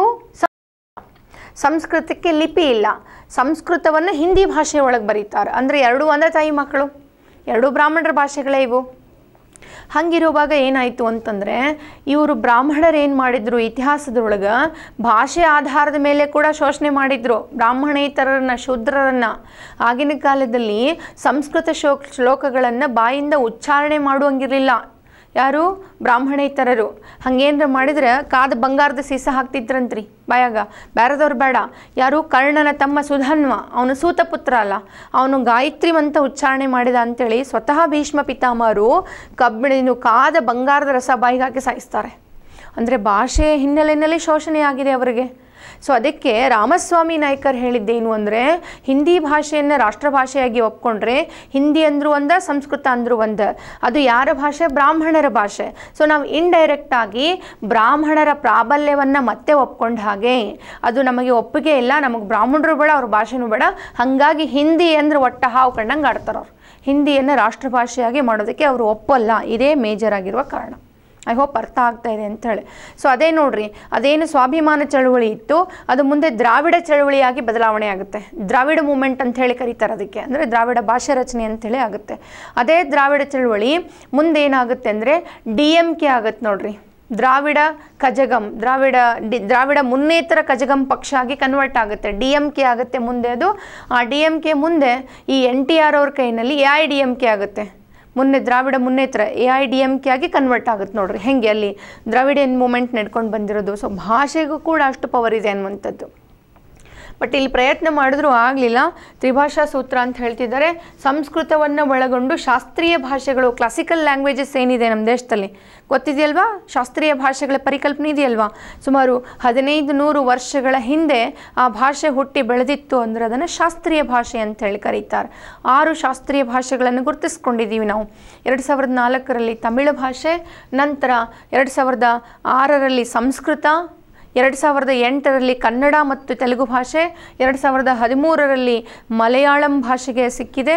ಹಾಗೆ 2014ರಲ್ಲಿ ಒಡಿಯಾ ಭಾಷೆಗೆ ಕೂಡ ಶಾಸ್ತ್ರೀಯ ಸ್ಥಾನಮಾನ ಸಿಕ್ಕಿದೆ. 6 ಭಾಷೆಗಳಿದ್ದಾವೆ. ಈ 6 ಕ್ಲಾಸಿಕಲ್ ಲ್ಯಾಂಗ್ವೇಜಸ್. ಸೊ ಈ ಎಲ್ಲ ಭಾಷೆಗಳ ಸಾಹಿತ್ಯಗಳನ್ನು ಓದಲಿಕ್ಕೆ ಅವಕಾಶ ಅಂತ ಹೇಳ್ತಾ ಇದೆ ನ್ಯೂ ಎಜುಕೇಷನ್ ಪಾಲಿಸಿ. ಮಕ್ಕಳಿಗೆ ಸ್ಕೂಲ್ನಲ್ಲೇ ಹೇಳ್ತಾ ಇರೋದು ನೋಡ್ರಿ. ತ್ರಿಭಾಷಾ ಸೂತ್ರ ಮಾಡ್ತೀವಿ, ಶಾಸ್ತ್ರೀಯ ಭಾಷೆಗಳು, ಅವುಗಳ ಸಾಹಿತ್ಯ ಎಲ್ಲವನ್ನೂ ಕೂಡ ಓದಬೇಕು ಅಂತ. ಅಂದರೆ ಇಲ್ಲಿ ಕಲ್ಚರ್ಗೆ ಕೂಡ ಇಂಪಾರ್ಟೆನ್ಸ್ ಕೊಡ್ತಾ ಇದೆ ಹೊಸ ಪಾಲಿಸಿ. ಕಲ್ಚರ್ ಮೇಲೆ ಕೂಡ ಫೋಕಸ್ ಮಾಡ್ತದೆ ಅನ್ನುವಂಥ ಮಾತು ಅಂತ. ಹಾಗೆ ಜೊತೆಗೆ ವಿದೇಶಿ ಭಾಷೆಗಳು, ಫ್ರೆಂಚ್ ಆಗಿರಬಹುದು, ಬೇರೆ ಬೇರೆ ಭಾಷೆಗಳನ್ನು ಕಲೀಲಿಕ್ಕೆ, ಜರ್ಮನ್ ಭಾಷೆಗಳು ಕಲೀಲಿಕ್ಕೆ ಅವಕಾಶವನ್ನು ಕೊಡ್ತಾ ಇದ್ದಾರೆ. ಐ ಹೋಪ್ ಎಲ್ಲ ಕಾನ್ಸೆಪ್ಟು ಅರ್ಥ ಆಯಿತು ಅಂತ ಅಂದ್ಕೊಳ್ತೀನಿ. ಕ್ಲಿಯರ್ ಎಲ್ಲರೂ? ಯಾಕೆ ಹಿಂದಿ ವಿರೋಧ ಆಗ್ತಾ ಇದೆ, ತ್ರಿಭಾಷಾ ಸೂತ್ರ, ಗೋಕಾಕ್ ಚಳುವಳಿ ಎಲ್ಲ ಕಾನ್ಸೆಪ್ಟನ್ನು ಹೇಳ್ಕೊಡ್ತಾ ಇದ್ದೀನಿ ನಿಮಗೆ. ಓಕೆ, ಮತ್ತು ಈ ಹೊಸ ಪಾಲಿಸಿನಲ್ಲಿ ಮೌಲ್ಯಮಾಪನ ಸುಧಾರಣೆ ಅಂತ ಹೇಳಿ ಹೇಳ್ತಾ ಇರೋದು. ಸೊ ನಾನು ಆಗಲೇ ಇದನ್ನು ಪ್ರಸ್ತಾಪ ಮಾಡಿದೆ. 360 ಡಿಗ್ರಿ ಪ್ರೋಗ್ರೆಸ್ ಕಾರ್ಡನ್ನು ಕೊಡ್ತಾ ಇದ್ದಾರೆ. ಹಾಗೆ 3, 5, 8ನೇ ತರಗತಿಗೆ ಶಾಲೆಗಳಲ್ಲೇ ಪರೀಕ್ಷೆಗಳನ್ನು ಪ್ರಾಧಿಕಾರದಿಂದ ಮಾಡ್ತಾರೆ. ಮತ್ತು 10th ಮತ್ತು 12th ಮಾತ್ರ ಬೋರ್ಡ್ ಎಕ್ಸಾಮ್ ಮಾಡ್ತಾರೆ. ಈಗ ಹೆಂಗಿದೆ ಸೇಮ್ 10th ಸ್ಟ್ಯಾಂಡರ್ಡು ಮತ್ತು 12th ಸ್ಟ್ಯಾಂಡರ್ಡ್ ಮಾತ್ರ ಬೋರ್ಡ್ ಎಕ್ಸಾಮ್ ಆಗ್ತವೆ. ಉಳಿದಿದ್ದೆಲ್ಲ ಏನಪ್ಪ ಅಂದ್ರೆ ಸ್ಕೂಲ್ನಲ್ಲೇ ಎಕ್ಸಾಮ್ಸ್ಗಳು ನಡೆಯುತ್ತೆ. Take a screenshot.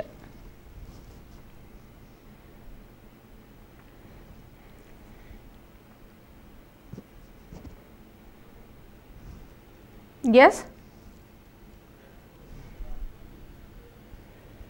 ಸೊ ಸಮಾನ ಮತ್ತು ಅಂತರ್ಗತ ಶಿಕ್ಷಣ ಅಂತಂದ್ರೆ ನೋಡ್ರಿ, ಇದರಲ್ಲಿ ಜೆಂಡರ್ ಈಕ್ವಾಲಿಟಿ ಬಗ್ಗೆ ಮಾತಾಡಿದ್ದಾರೆ. ಲಿಂಗ ಸಮಾನತೆ. ಓಕೆ, ಲಿಂಗ, ಸಾಮಾಜಿಕ, ಸಾಂಸ್ಕೃತಿಕ, ಭೌಗೋಳಿಕ ಮತ್ತು ವಿಕಲಾಂಗತೆ ಒಳಗೊಂಡ ಹಿಂದುಳಿದ ಗುಂಪುಗಳಿಗೆ ವಿಶೇಷ ಒತ್ತು ಅಂತ ಹೇಳ್ತಾರೆ. ಇಲ್ಲಿ ಲಿಂಗ ಅಂದರೆ ಅದೇ ಸ್ತ್ರೀ ಪುರುಷರ ಸಮಾನತೆ, ಸಾಮಾಜಿಕ ಅಂದಾಗ ಜಾತಿ ವ್ಯವಸ್ಥೆಯಿಂದ ಹಿಂದುಳಿದವರು, ಕಲ್ಚರಲ್ ಜಾಗ್ರಫಿಕಲಿ ಕೆಲವೊಂದು ಪ್ರದೇಶಗಳು ರಿಮೋಟ್ ಏರಿಯಾದಲ್ಲೇ ಇರ್ತಾರೆ, ಅವರಾಗಿರ್ಬೋದು, ವಿಕಲಾಂಗರಾಗಿರಬಹುದು. ಈ ಎಲ್ಲ ರೀತಿಯಾದಂಥ ವಿಶೇಷ ವ್ಯಕ್ತಿಗಳಿಗೆ ಎಜುಕೇಷನ್ನಲ್ಲಿ ವಿಶೇಷ ಒತ್ತನ್ನು ಕೊಡಲಾಗುವುದು ಅನ್ನುವಂಥ ಪ್ರಸ್ತಾಪ ಆಗಿದೆ. ಹಾಗೆ ಅಂಗವೈಕಲ್ಯಕ್ಕೆ ಸಂಬಂಧಪಟ್ಟ ವಿಶೇಷ ತರಬೇತಿ, ಸಂಪನ್ಮೂಲ ಕೇಂದ್ರಗಳು, ವಸತಿ, ಟೆಕ್ನಾಲಜಿ ಆಧಾರಿತ ಹೊಸ ಹೊಸ ಇನ್ಸ್ಟ್ರೂಮೆಂಟ್ಸ್, ಪರಿಕರಗಳು ಅಂತ ಹೇಳ್ತಾ ಇದ್ದಾರೆ. ಅಂದರೆ ಎಲ್ಲ ಸೈಂಟಿಫಿಕ್ ಎಜುಕೇಷನ್ ಪ್ರಸ್ತಾಪ. ಕಲೆ ಸಂಬಂಧಿತ, ವೃತ್ತಿ ಸಂಬಂಧಿತ, ಆಟ ಸಂಬಂಧಿತ ಚಟುವಟಿಕೆಗಳಿಗೆ ಪ್ರೋತ್ಸಾಹ. ನೋಡ್ರಿ, ಯಾರ್ಯಾರಿಗೆ ಯಾವ್ಯಾವ್ದ್ರಾಗ ಇಂಟ್ರೆಸ್ಟ್ ಐತಿ ಆ ಎಲ್ಲ ರೀತಿಯ ಆ್ಯಕ್ಟಿವಿಟೀಸ್ಗಳಿಗೆ ಸ್ಪೆಷಲ್ ಫೋಕಸ್ ಅಂತ ಹೇಳ್ತಾ ಇದ್ದಾರೆ. ಆಮೇಲೆ ಸ್ಪೆಷಲ್ ಎಜುಕೇಷನ್ ಝೋನ್ಸ್ಗಳನ್ನು ಮಾಡ್ತಾರೆ. ಈಗ ಹೆಂಗೆ ನಾವು ಎಕನಾಮಿಕ್ ಝೋನ್ಸು SEZ ಅಂತ ಹೇಳ್ತೀವಲ್ಲ, ಸ್ಪೆಷಲ್ ಎಕನಾಮಿಕ್ ಝೋನ್ಸ್ ಅಂತ ಹೇಳ್ತೀವಿ, ಹಾಗೆ ಎಜುಕೇಷ್ನಲ್ ಝೋನ್ಸು SEZ ಮಾಡ್ತಾ ಇದ್ದಾರೆ ನೋಡ್ರಿ ಎಜುಕೇಷನ್ ಮೇಲೆ. ಅಂದರೆ ಎಲ್ಲ ಥರದ ಇನ್ಸ್ಟಿಟ್ಯೂಟ್ಗಳನ್ನು ಒಂದು ಕ್ಯಾಂಪಸ್ಸಲ್ಲಿ ತರುವಂಥ ಪ್ರಯತ್ನ ಇದು. ಸೊ ಅದಕ್ಕೆ ದೊಡ್ಡ ಪ್ರಮಾಣದ ಪ್ರಯತ್ನವನ್ನು ಸರ್ಕಾರದವ್ರು ಮಾಡ್ತಾ ಇದ್ದಾರೆ. ಜೆಂಡರ್ ಇನ್ಕ್ಲೂಷನ್ ಫಂಡ್ ನಿಧಿಯನ್ನು ಸ್ಥಾಪನೆ ಮಾಡ್ತಾ ಇದ್ದಾರೆ ನೋಡ್ರಿ. ಏನು ಅಂದರೆ ಲಿಂಗ ಒಳಗೊಳ್ಳುವಿಕೆ ನಿಧಿ ಅಂತ. ಅಂದರೆ ಇದರಲ್ಲಿ ಮೇಜರ್ ಆಗಿ ಸ್ತ್ರೀ ಶಿಕ್ಷಣಕ್ಕೆ ಒತ್ತನ್ನು ಕೊಡುವಂಥ ಪ್ರಯತ್ನ. ಹಾಗೆ ಬಾಲಭವನಗಳನ್ನು ಸ್ಥಾಪನೆ ಮಾಡ್ತಾ ಇದೆ. ಸರ್ಕಾರಿ ಬಾಲಭವನಗಳನ್ನು ಹೆಚ್ಚು ಸ್ಥಾಪನೆ ಮಾಡುವಂಥ ಪ್ರಸ್ತಾಪವನ್ನು ಹೇಳ್ತಾ ಇದ್ದಾರೆ. Take a screen shot.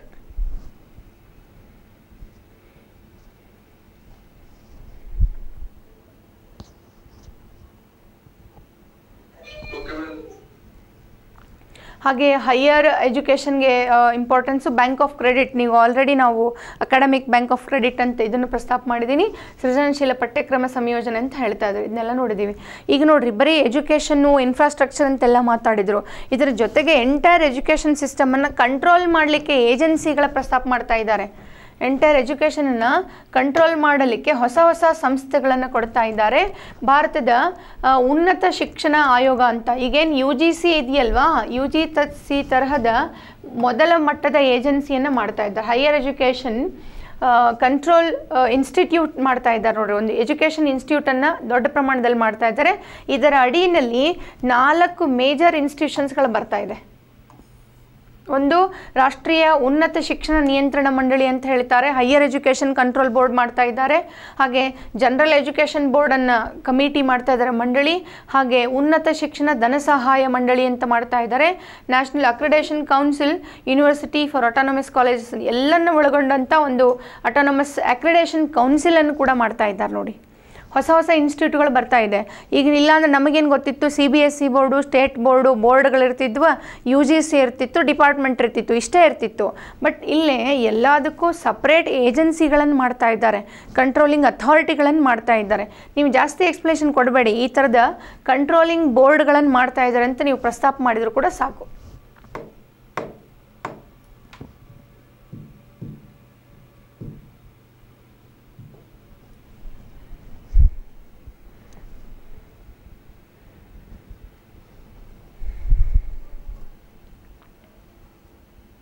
S,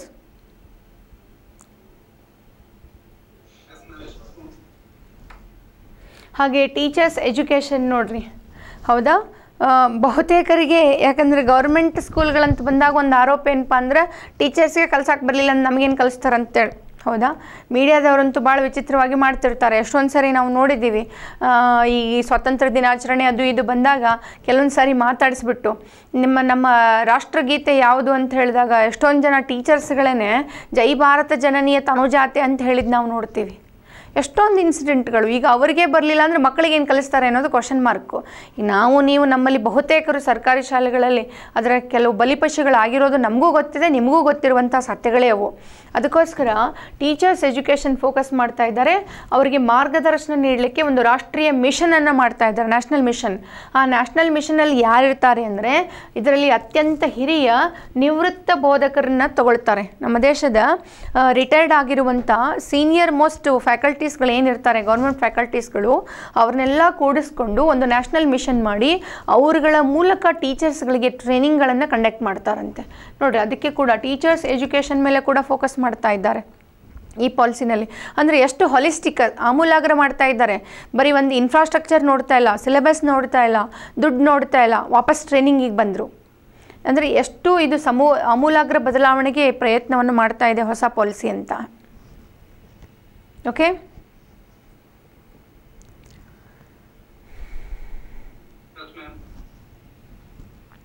ಹಾಗೆ ಆನ್ಲೈನ್ ಮತ್ತು ಡಿಜಿಟಲ್ ಎಜುಕೇಷನ್ಗೆ ಕೂಡ ಪ್ರೋತ್ಸಾಹ ಕೊಡ್ತಾ ಇದ್ದಾರೆ. ಸೊ ಆನ್ಲೈನ್ ಎಜುಕೇಷನ್ ಕೊಡಬೇಕು. ಬಿಕಾಸ್ ಆಫ್ ಈ ಕೋವಿಡ್ ಪ್ಯಾಂಡಮಿಕ್ನಿಂದ ನಮಗೆ ಆನ್ಲೈನ್ ಎಜುಕೇಷನ್ ರೂಢಿ ಆಗ್ಬಿಡ್ತಿಗಿದು. ಸೊ ಇದು ಇನ್ನೂ ಎಷ್ಟು ದೂರ ಹೋಗುತ್ತೋ ಏನೋ ಗೊತ್ತಿಲ್ಲ. ಈಗ ನೋಡಿರಿ, ಇವತ್ತಿಂದ ನೈಟ್ ಕರ್ಫ್ಯೂಗಳನ್ನು ಬೇರೆ ಮಾಡ್ತಾ ಇದ್ದಾರೆ. ಬಾರ್ಡರ್ 8 ಜಿಲ್ಲೆಗಳನ್ನಂತರೂ ಶನಿವಾರ ರವಿವಾರ ಕಂಪ್ಲೀಟ್ ಲಾಕ್ ಮಾಡ್ತಾ ಇದ್ದಾರೆ. ಅಂದರೆ ಇವೆಲ್ಲ ಯಾವಾಗ ಮುಗಿಯುತ್ತೆ, ಹೆಂಗೆ, ಏನು ಯಾವುದೊಂದು ಕೂಡ ಅರಿವೆ ಪ್ರಜ್ಞೆಯನ್ನು ಮೀರಿ ಹೋಗ್ತಾ ಇದೆ ಇದು. ಸೊ ಅದಕ್ಕೋಸ್ಕರ ಎಜುಕೇಷನ್ನಲ್ಲಿ ಈ ಬದಲಾವಣೆ ಬೇಕಾಗಿತ್ತು. ಆನ್ಲೈನ್ ಆ್ಯಂಡ್ ಡಿಜಿಟಲ್ ಎಜುಕೇಷನ್ಗೆ ಪ್ರೋತ್ಸಾಹ ಹೇಳ್ತಿದ್ದಾರೆ. ಹಾಗೆ ಆರ್ಟಿಫಿಷಿಯಲ್ ಇಂಟೆಲಿಜೆನ್ಸಿ ನೋಡಿರಿ, ಕೃತಕ ಬುದ್ಧಿಮತ್ತೆಗೆ ಹೆಚ್ಚಿನ ಒತ್ತನ್ನು ಕೊಡೋದು. EVSಗೆ ಎನ್ವಿರಾನ್ಮೆಂಟಲ್ ಸ್ಟಡೀಸ್ಗಳು ಇವುಗಳನ್ನು ಸ್ಕೂಲ್ಗಳಲ್ಲಿ ಅಡಾಪ್ಟ್ ಮಾಡ್ತೀವಿ ಅಂತ ಹೇಳ್ತಾ ಇದ್ದಾರೆ. ಆರ್ಟಿಫಿಷಿಯಲ್ ಇಂಟೆಲಿಜೆನ್ಸಿ, ರೋಬೋಟಿಕ್ಸ್ಗೆ ಸಂಬಂಧಪಟ್ಟಿದ್ದು, ಪರಿಸರ ವಿಜ್ಞಾನಕ್ಕೆ ಸಂಬಂಧಪಟ್ಟ ಕಾನ್ಸೆಪ್ಟ್ಗಳನ್ನು ಸ್ಕೂಲ್ಗಳಲ್ಲೇ ಹೆಚ್ಚಿನ ಪ್ರಮಾಣದಲ್ಲಿ ಕಲಿಸುವಂಥ ಪ್ರಯತ್ನವನ್ನು ಮಾಡ್ತೀವಿ ಅನ್ನೋದನ್ನು ಸರ್ಕಾರ ಹೇಳ್ತಾ ಇದೆ. ಓಕೆ,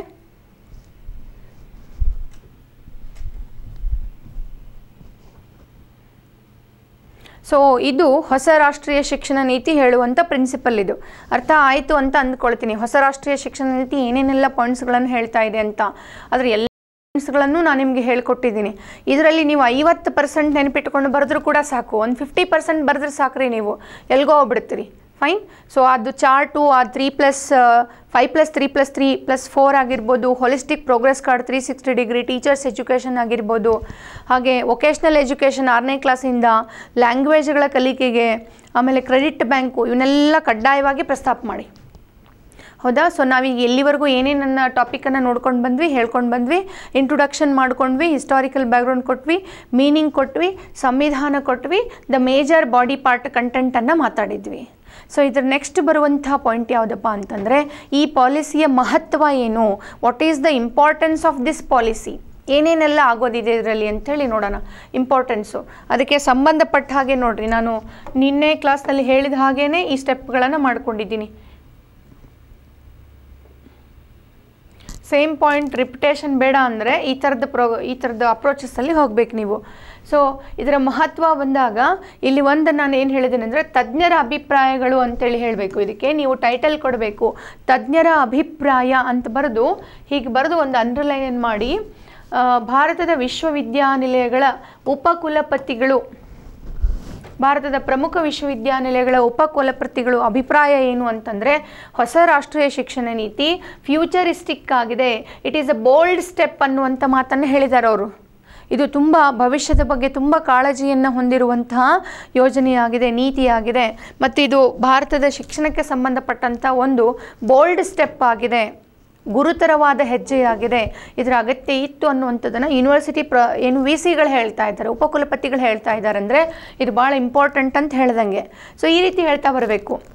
ಅದಕ್ಕೆ ಸಂಬಂಧಪಟ್ಟ ಎಕ್ಸ್ಪರ್ಟ್ಗಳು ಏನು ಮಾತಾಡ್ತಾರೆ ಅನ್ನೋದನ್ನು, ಈ ಸ್ಟೇಟ್ಮೆಂಟನ್ನು ಬರೆದು ಇದರ ಇಂಪಾರ್ಟೆನ್ಸನ್ನು ಹೇಳ್ತಾ ಬರ್ರಿ. ಮಾನಸಿಕ ದೃಷ್ಟಿಕೋನ ಅಂತ ನಾನು ಸೈಕಲಾಜಿಕಲ್ ಅಪ್ರೋಚನ್ನು ತಗೊಂಡಿದ್ದೀನಿ ಇಲ್ಲಿ. ಯಾಕಂದರೆ ಇದರಲ್ಲಿ 3ರಿಂದ 6ನೇ ಕ್ಲಾಸು ಅಂತ ಹೇಳ್ತಾರೆ, ಫೌಂಡೇಶನಲ್ ಕೋರ್ಸ್ ಅಂತ ಹೇಳ್ತಾ ಇದ್ದಾರೆ. ಜೊತೆಗೆ ಅಲ್ಲಿ ಏನು ಅಂದರೆ ಮಾನಸಿಕ ಶಿಕ್ಷಣಕ್ಕೆ ಹೆಚ್ಚಿನ ಒತ್ತು ಅಂತ ಹೇಳಿ ಮನೋಶಿಕ್ಷಣ ಅಂತ ಪ್ರಸ್ತಾಪ ಬಂದಿದೆ ಅಲ್ಲಿ. ಇದರಿಂದ ಏನಾಗುತ್ತೆ ಅಂದರೆ, ಮಕ್ಕಳ ಮಾನಸಿಕ ದೃಷ್ಟಿಕೋನದ ಸಮೂಲಾಗ್ರ ಬದಲಾವಣೆಗೆ ಹೊಸ ರಾಷ್ಟ್ರೀಯ ಶಿಕ್ಷಣ ನೀತಿ ಹೆಚ್ಚಿನ ಅವಕಾಶವನ್ನು ಕೊಟ್ಟಿದೆ ಅಂತ ಹೇಳಬೇಕು. ಹೌದಾ? ನಾನು ಪಾಯಿಂಟನ್ನು ಹೆಂಗೆ ಎಲಾಬ್ರೇಟ್ ತೊಗೊಂಡು ಹೋಗಬೇಕು ಅಂತ ಹೇಳ್ತಾ ಇದ್ದೀನಿ.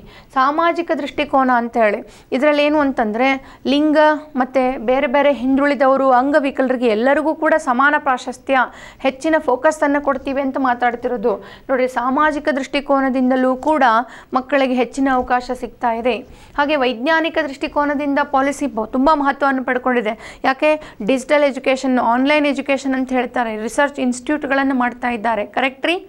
ಮತ್ತು ಕೃತಕ ಬುದ್ಧಿವಂತೆ, ಆರ್ಟಿಫಿಷಿಯಲ್ ಇಂಟೆಲಿಜೆನ್ಸಿಯನ್ನು ಕೂಡ ಮಕ್ಕಳಿಗೆ ಸ್ಕೂಲಲ್ಲಿ ಕಲಿಸ್ತೀವಿ ಅಂತ ಹೇಳ್ತಾ ಇದ್ದಾರೆ. ಇದೆಲ್ಲ ವೈಜ್ಞಾನಿಕವಾಗಿ ನೋಡೋದಾದರೆ ಪಾಲಿಸಿ ಕೂಡ ತುಂಬ ಮಹತ್ವವನ್ನು ಹೊಂದಿದೆ. ಎಲ್ಲ ವೈಜ್ಞಾನಿಕ ಮಟೀರಿಯಲ್ಸು, ಇಕ್ವಿಪ್ಮೆಂಟ್ಸ್ಗಳನ್ನು ಅಡಾಪ್ಟ್ ಮಾಡ್ತೀವಿ ಅಂತ ಹೇಳ್ತಾ ಇದ್ದಾರೆ. ಇನ್ಫ್ರಾಸ್ಟ್ರಕ್ಚರ್ ಡೆವಲಪ್ ಆಗ್ತಾ ಇದೆ. ವೈಜ್ಞಾನಿಕ ದೃಷ್ಟಿಕೋನದಿಂದ ನೋಡಲಾಗಿಯೂ ಕೂಡ ಹೊಸ ರಾಷ್ಟ್ರೀಯ ಶಿಕ್ಷಣ ನೀತಿ ತುಂಬ ಮಹತ್ವವನ್ನು ಪಡೆದಿದೆ. ಔದ್ಯೋಗಿಕ ದೃಷ್ಟಿಕೋನದಿಂದ ಬಹಳ ಮಹತ್ವ. ಯಾಕೆ? 6ನೇ ಕ್ಲಾಸಿಂದಾನೇ ವೃತ್ತಿಪರ ಶಿಕ್ಷಣ ಅಂತಿದ್ದಾರೆ, ಪ್ರೊಫೆಷ್ನಲ್ ಎಜುಕೇಷನ್ ಅಂತ ಹೇಳ್ತಿದ್ದಾರೆ, ವೊಕೇಶ್ನಲ್ ಎಜುಕೇಷನ್ ಅಂತ ಹೇಳ್ತಾ ಇದ್ದಾರೆ. ಜಗತ್ತಿನ 100 ಯೂನಿವರ್ಸಿಟಿಗಳ ಕ್ಯಾಂಪಸ್ಗಳನ್ನು ಭಾರತಕ್ಕೆ ತರ್ತಾ ಇದ್ದಾರೆ. ಸೊ ಇದರಿಂದ ಏನಾಗುತ್ತೆ ಅಂದರೆ ಔದ್ಯೋಗಿಕ ಹಿನ್ನೆಲೆಯನ್ನು ಆಧರಿಸಿಕೊಂಡು ಇದು ನಡೀತಾ ಇದೆ ಅನ್ನುವಂಥದ್ದು ಇಂಪಾರ್ಟೆಂಟ್ ಹೇಳಿ. ಆರೋಗ್ಯ ದೃಷ್ಟಿಕೋನದಿಂದ ಇಂಪಾರ್ಟೆಂಟು. 360 ಡಿಗ್ರಿ ಹೋಲಿಸ್ಟಿಕ್ ಪ್ರೋಗ್ರೆಸ್ ಕಾರ್ಡ್ನಲ್ಲಿ ಪಠ್ಯೇತರ ಚಟುವಟಿಕೆ ಅಂತಾರೆ, ಮಕ್ಕಳ ಆರೋಗ್ಯ ಅಂತಾರೆ, ದೈಹಿಕ ಮತ್ತು ಮಾನಸಿಕ ಆರೋಗ್ಯ ಅಂತ ಮಾತಾಡ್ತಾ ಇದ್ದಾರೆ. ಕರೆಕ್ಟ್ ರೀ? ನೋಡಿರಿ, ಆರೋಗ್ಯದ ದೃಷ್ಟಿಕೋನದಿಂದ ನೋಡಿದಾಗಲೂ ಪಾಲಿಸಿ ಇಂಪಾರ್ಟೆನ್ಸ್ ಹೊಂದಿದೆ. ಹಾಗೆ ಸಾಂಸ್ಕೃತಿಕ ದೃಷ್ಟಿಕೋನದಿಂದ ಇಂಪಾರ್ಟೆನ್ಸ್ ಇದೆ. ಯಾಕೆ? ಶಾಸ್ತ್ರೀಯ ಭಾಷೆಗಳಾಗಿರ್ಬೋದು, ಶಾಸ್ತ್ರೀಯ ಭಾಷೆಗಳ ಸಾಹಿತ್ಯದ ಅಧ್ಯಯನ ಅಂತ ಹೇಳ್ತಾ ಇದ್ದಾರೆ, ಕಲೆ ಮತ್ತು ವಿಜ್ಞಾನದ ನಡುವೆ ಬ್ಯಾಲೆನ್ಸ್ ಅಂತ ಹೇಳ್ತಾ ಇದ್ದಾರೆ, ಮತ್ತು ಕಲೆಗೆ ಸಂಬಂಧಪಟ್ಟ ಚಟುವಟಿಕೆಗಳಿಗೆ ಪ್ರೋತ್ಸಾಹ ಕೊಡೋಣ ಅಂತ ಹೇಳ್ತಾ ಇದ್ದಾರೆ. ನೋಡಿರಿ, ಸಾಂಸ್ಕೃತಿಕ ದೃಷ್ಟಿಕೋನದಿಂದ ಮಹತ್ವವನ್ನು ಪಡೆದುಕೊಂಡಿದೆ, ಆರ್ಥಿಕ ದೃಷ್ಟಿಕೋನದಿಂದ ಕೂಡ ಮಹತ್ವವನ್ನು ಪಡೆದುಕೊಂಡಿದೆ. ಇದು ಎಕಾನಮಿ ದೃಷ್ಟಿಕೋನದಿಂದ ಅಫ್ಕೋರ್ಸ್ ಮಹತ್ವ ಇದೆ ಇದಕ್ಕೆ. ಯಾಕಂದರೆ ಇದರಿಂದ ಏನಾಗುತ್ತೆ, ಎಂಪ್ಲಾಯ್ಮೆಂಟ್ಗಳಿಗೆ ಈಸಿಯಾಗಿ ಒಂದು ಫೋರ್ಸ್ ತಯಾರಾಗ್ತಾ ಹೋಗುತ್ತೆ. ವೃತ್ತಿಪರ ಶಿಕ್ಷಣ ನೀತಿ ಮೊದಲೇ ಹೇಳ್ತಾ ಇದ್ದಾರೆ. ಸೊ ಜಾಗತಿಕ ಮಾರುಕಟ್ಟೆಗೆ ಭಾರತದ ಮಾನವ ಸಂಪತ್ತನ್ನು ಕೊಡಲಿಕ್ಕೆ ಈ ಪಾಲಿಸಿ ತುಂಬ ಇಂಪಾರ್ಟೆಂಟ್ ಆಗುತ್ತೆ. ಹಾಗೆ ಡಿಜಿಟಲ್ ದೃಷ್ಟಿಕೋನದಿಂದ, because online and digital education ಅಂತ ಅವ್ರು ಮಾತಾಡ್ತಾ ಇರೋದ್ರಿಂದ ಆ ಹಿನ್ನೆಲೆಯಲ್ಲೂ ಕೂಡ ಈ ಒಂದು ಪಾಲಿಸಿ ಮಹತ್ವವನ್ನು ಪಡೆದುಕೊಂಡಿದೆ. ಅರ್ಥ ಆಗ್ತಿದೆಯಾ ನಾನು ಹೇಳ್ತಾ ಇರೋದು? ಈ ರೀತಿಯೇ ಹೇಳಬೇಕು. ಸೊ ದೃಷ್ಟಿಕೋನ ಅಂತ ಬರೆದು ಈ ದೃಷ್ಟಿಕೋನ ತಗೊಂಡು ಅದನ್ನೇ ಇಟ್ಕೊಂಡು ಎಕ್ಸ್ಪ್ಲೇನ್ ಮಾಡಿ. ಬಟ್ ಇಲ್ಲಿ ಮಾನಸಿಕ ದೃಷ್ಟಿಕೋನ ಅಂದಾಗ ಅದಕ್ಕೆ ಅಂಡರ್ಲೈನ್ ಮಾಡ್ಕೋಬೇಕು. ನಿಮ್ಮ ಪ್ಯಾರಾದು ಇಲ್ಲಿಂದ ಇದು ನಿಮ್ಮ ತಗೊಳ್ರಿ, ಇದು ನಿಮ್ಮ ಶೀಟ್ ಅಂದರೆ ಇಲ್ಲಿಂದ ನೀವು ಶುರು ಮಾಡ್ತೀರಿ ಅಂದ್ಕೊಳ್ರಿ ಪ್ಯಾರಾಗ್ರಾಫ್ನ. ಇಲ್ಲಿ ಮಾನಸಿಕ ದೃಷ್ಟಿಕೋನ ಅಂತ ಬರೆದು ಇದನ್ನು ಕಂಟಿನ್ಯೂ ಮಾಡುವಾಗ ಈ 2 ಶಬ್ದಕ್ಕೆ ಅಂಡರ್ಲೈನ್ ಮಾಡಬೇಕು. ಈ ರೀತಿ ಬರಿತಾ ಹೋಗಬೇಕು. ನೀವು ಇದನ್ನು ಅಂಡರ್ಲೈನ್ ಮಾಡಿದಾಗ ಇವೆಲ್ಲ ಪಾಯಿಂಟ್ಸ್ ಅವ್ರಿಗೆ ಕಾಣಿಸುತ್ತೆ, ತುಂಬ ಚೆನ್ನಾಗಿ ಇಂಪ್ರೆಷನನ್ನು ಕೊಡುತ್ತೆ. ಫೈನ್, ಅರ್ಥ ಆಗ್ತಿದೆಯಾ? Importance of this new education policy. ಎಲ್ಲರೂ ಇದು ಹೊಸ ಅಪ್ರೋಚ್. ಇದು ನಾರ್ಮಲಿ ನಿಮ್ಮ ಎಕ್ಸಾಮ್ಗಳಿಗೆ ಯಾರೂ ಹಿಂಗೆ ಬರೆಯಲ್ಲ, ನೀವು ಬರೆದ್ರೆ ಫುಲ್ ಮಾರ್ಕ್ಸ್ ಇದು.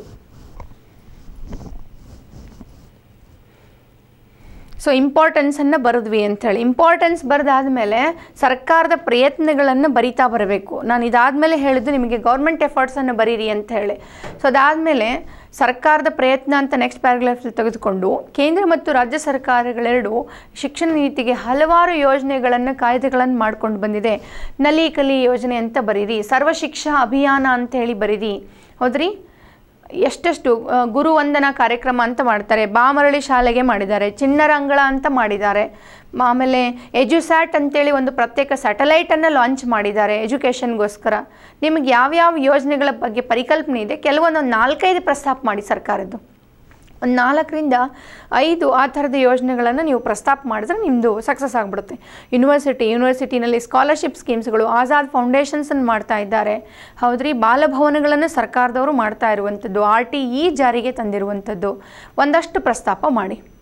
ಅದಾದಮೇಲೆ ಈ ಪಾಲಿಸಿಗೆ ಇರುವಂಥ ಚಾಲೆಂಜಸ್ಗಳು ಅಂತ ಹೇಳಿ, ಅಗೇನ್ ಚಾಲೆಂಜಸ್ ಅಂತ ಬಂದಾಗ ನೀವು ಯಾವುದು ಸವಾಲಂತ ತೊಗೊಂಡ್ರಿ, ಯಾವುದು ಬೆನಿಫಿಟ್ ಅಂತ ತೊಗೊಂಡ್ರೆ ಅಲ್ಲಿ ಸವಾಲಂತ ನೀವು ತೊಗೊಳ್ಬೋದು. ನಾನು ಕೆಲವೊಂದು ಸ್ಪೆಸಿಫಿಕ್ ಮೆನ್ಷನ್ ಮಾಡಿದ್ದೀನಿ, ಉಳಿದಿದ್ದು ಹೇಳ್ತೀನಿ.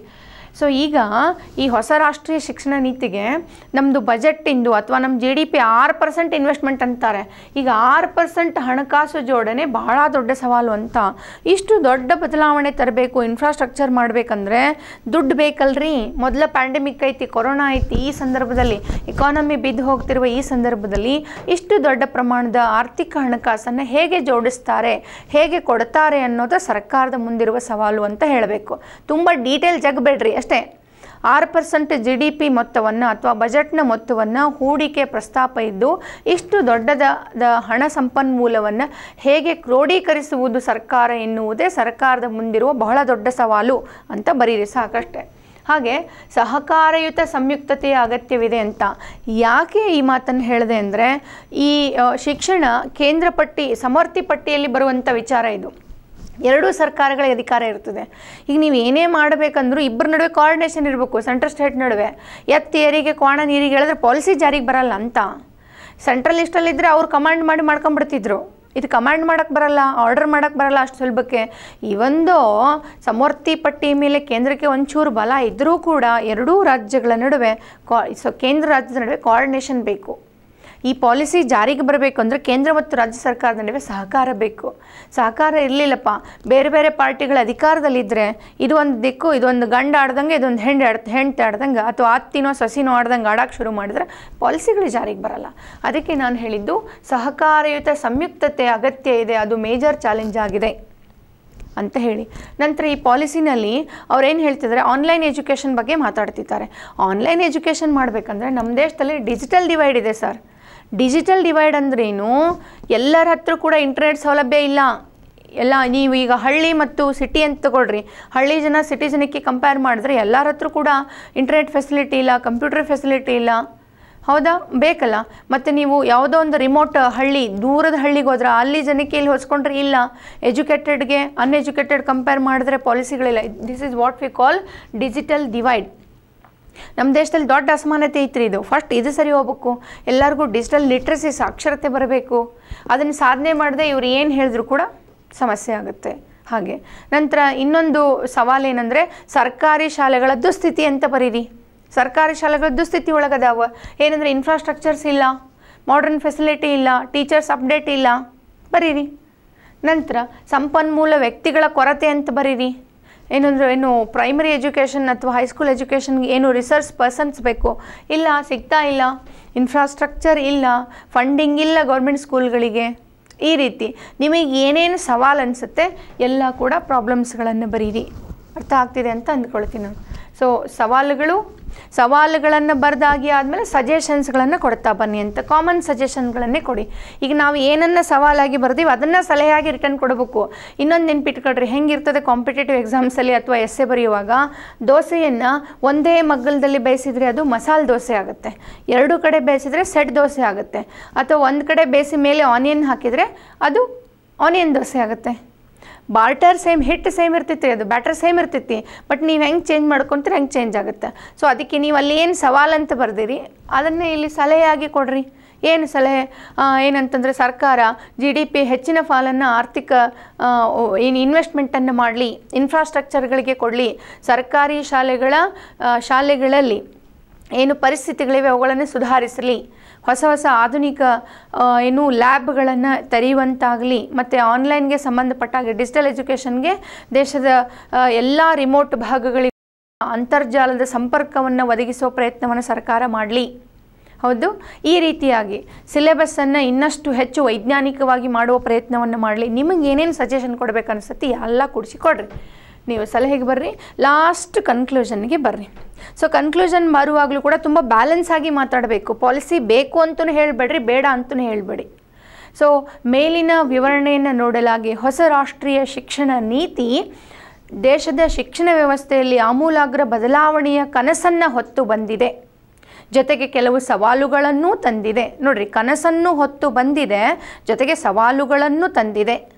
ಈ ಹಿನ್ನೆಲೆಯಲ್ಲಿ ಕೇಂದ್ರ ಮತ್ತು ರಾಜ್ಯ ಸರ್ಕಾರಗಳ ವಿಷಯ ತಜ್ಞರು, ಶಿಕ್ಷಣ ತಜ್ಞರೆಲ್ಲ ಕುರಿತು ಸಾರ್ವಜನಿಕರೊಂದಿಗೆ ಸಂವಹರಿಸಿ ಹೊಸ ರಾಷ್ಟ್ರೀಯ ಶಿಕ್ಷಣ ನೀತಿಯ ಕುರಿತಾದ ಒಂದು ವಿಶೇಷ ನಿರ್ಧಾರವನ್ನು ಕೈಗೊಳ್ಳುವಂತಾಗಲಿ.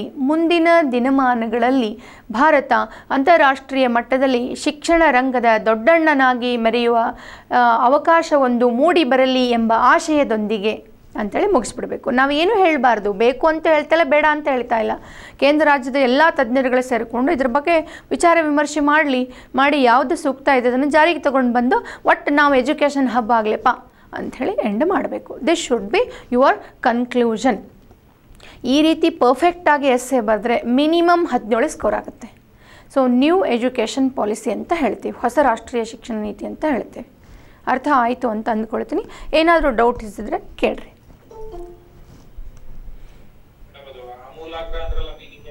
ಆಮೂಲಾಗ್ರ ಅಂದರೆ ಹೊಲಿಸ್ಟಿಕ್ ಅಂತ ಅರ್ಥ, ಅಂದರೆ ಎಲ್ಲ ದಿಕ್ಕಿನಿಂದ ಅಂತ ಅರ್ಥ. Holistic approach. ಇವೊಂದೆಲ್ಲ ಶಬ್ದ ಬ್ಯಾಟ್ ಹೊಡೆದ್ಬಿಡ್ರಿ ಸರ್. ಆ್ಯಕ್ಚುಲಿ ನಂದು ಕನ್ನಡ ಅಷ್ಟು ಚಲೋ ಇಲ್ಲ ಸರ್, ನಾವು ಇವಂಥವೆಲ್ಲ ಕೆಲವೊಂದು ಶಬ್ದ ಬ್ಯಾಟ್ ಹೊಡೆದ್ಬಿಟ್ಟೀನಿ.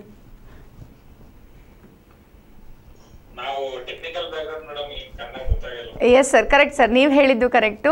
ಸೊ ಅದೇ ಸ್ವಲ್ಪ ಇವನ್ನೇನಂದ್ರೆ ಪ್ರಯತ್ನ ಮಾಡಿ ಕಲ್ತ್ರೆ ಆಗ್ತದೆ ಸರ್. ಕೆಲವೊಂದು ಶಬ್ದ, ಒಂದು 10 ಶಬ್ದ ಇಂಥವು ಬ್ಯಾಟ್ ಹೊಡೆದ್ಬಿಡ್ರಿ ಸರ್.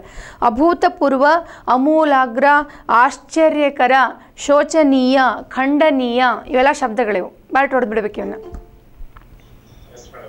ಎಸ್ ಮೇಡಮ್, ನಂದು ಕ್ವಶನ್ ನೆನಪಿಲ್ರಿ. ಲಾಸ್ಟ್ ಇಯರ್ ಅಥವಾ ಕ್ವಶನ್ ಪೇಪರ್ ಬಂದಿತ್ರಿ. ಯಾವ್ದು ಕ್ವಶನ್ ಕೊಟ್ಟು ಇದು ಝೀರೋ ಸಮ್ ಗೇಮ್ ಅಂತ ಏನೋ ಗೊತ್ತಿದ್ರಿ. ಝೀರೋ ಸಮ್ ಗೇಮ್ ಅಂತಂದ್ರೆ ಪೂರ್ತಿ ಏನು ಗೊತ್ತಿಲ್ವಾ? ನಂಗೆ ಎದ್ರ ಬಗ್ಗೆ ಝೀರೋ ಸಮ್ ಗೇಮ್ ಅಂತ ಕೇಳಿದ್ದಾರೆ ಅಂತ ಹೆಸರಲ್ಲಿ ನೆನಪಿಲ್ರಿ. ಅದು PSI ನಲ್ಲಿ ಕೇಳಿದ್ದ? PSI ನಲ್ಲಿ ಕೇಳಿದ್ದ?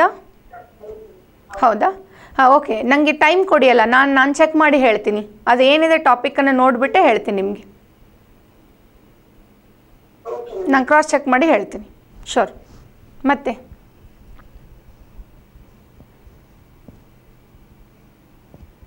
S,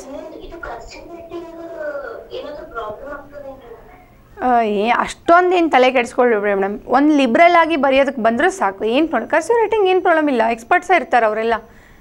no issue. ನೀವು ಇಂಗ್ಲೀಷ್ ಮೀಡಿಯಮ್ನವ್ರು ಇದ್ದರೆ ನಿಮ್ಮ ಕರ್ಸಿವ್ ರೈಟಿಂಗ್ ಏನು ಸಮಸ್ಯೆ ಆಗಲ್ಲ, ಏನೂ ಆಗೋದಿಲ್ಲ.